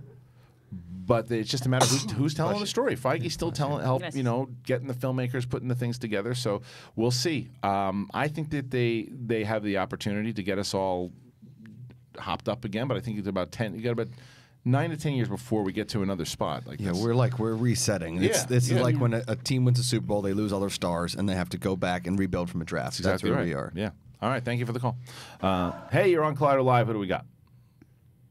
This is Mark from Pennsylvania. Hello, Mark. What the hell's going on today? Pennsylvania. Pennsylvania in the house. All day long. Yeah. What up, Mark? What's up, Mark? What do you got for us today?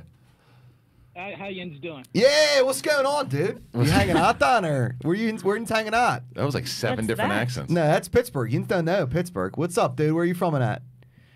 I'm in West Mifflin. Dude, West Mifflin, go Titans. All right. What is that? It's a Pittsburgh accent. Get your head out of your ass. Come on. Mark, you know what I'm talking about. We got Monday night tonight against the Dolphins. We bring hot Mason Rudolph at the gate, 21-0 before halftime. I'll be drinking an iron. Dude, you know how it goes. Fill them sandwiches with French fries. That's how we do it. This is what I just heard. Bleep, bloop, blah, blah, bleep. This is like when I first watched Snatch, and I had to figure out what they were saying for a while. Yeah, it's whenever I watched If you don't know, you don't know, you dumbass. So what do you got for us today? Well, I'm a Masters of the Universe fan. And last I heard, there was talk that Sony may sell this thing to Netflix. Yeah. I don't know if you had any more info on it. I mean, that's the last we heard about it. I think that what they're probably going to do is to see how this Kevin Smith thing does with Netflix, right? And see what the demand is, and they'll also be realistic about it because animation's not going to pull the same audience as a live action thing does, but it does have Kevin Smith's name. And also, She-Ra is amazing. She-Ra's really good. The new cartoon is really good. But that's still not enough for them to say, okay, let's put all our eggs in this basket. I still think that Sony should just sell it all together, get rid of it, give it to another studio that wants to take the shot and know how to do this thing, because like they don't know what they're doing. They saw Thor Ragnarok, let's make it like Thor Ragnarok, and then they had David Goyer. His idea, when I had a chance to speak to him, what his vision was more so what we were looking at. They don't know what to do with it. They have no idea what to do with it. I don't know if Netflix is going to be the place that they put the money into it and they get it done right, but no news as of yet. We'll see. They should make a Skeletor movie a la Joker. After they establish Masters, sure. Okay.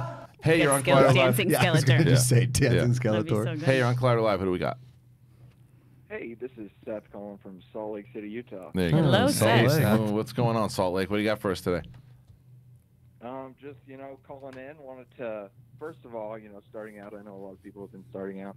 Thank Kristian and Josh for everything they've done on the show. Got it, man. I'm excited for your future endeavors.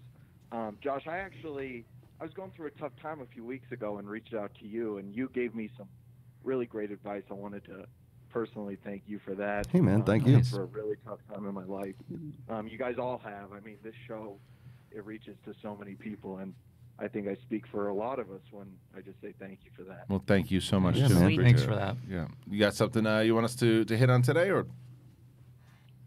Just kind of wanted to call in and, give you guys that shout out. Thank you. Actually also, as far as like stand-up comedy goes, I'll say you guys have inspired me to actually get up, and I've started doing open mic.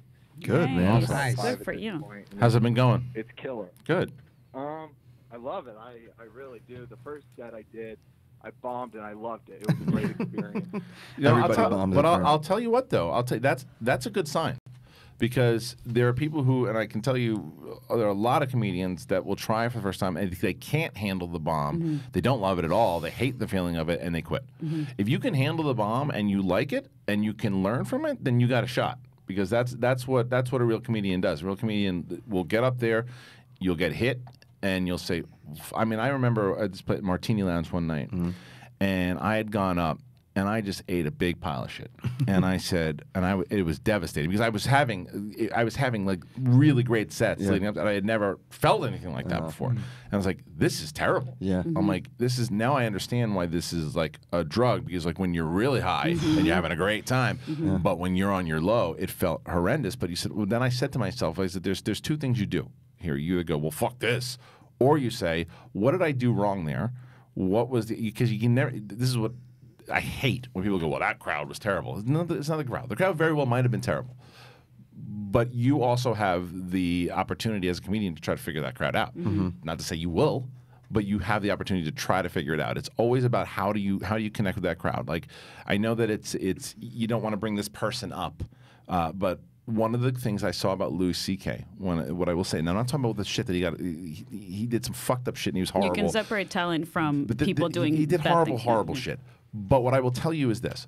It was 1 a.m. at the Comedy Store, and they asked the guy to go up. And this is before all the shit went down. But they asked him, they said, do you still want to go up? And he's like, yeah. And there may have been 8 people in the OR.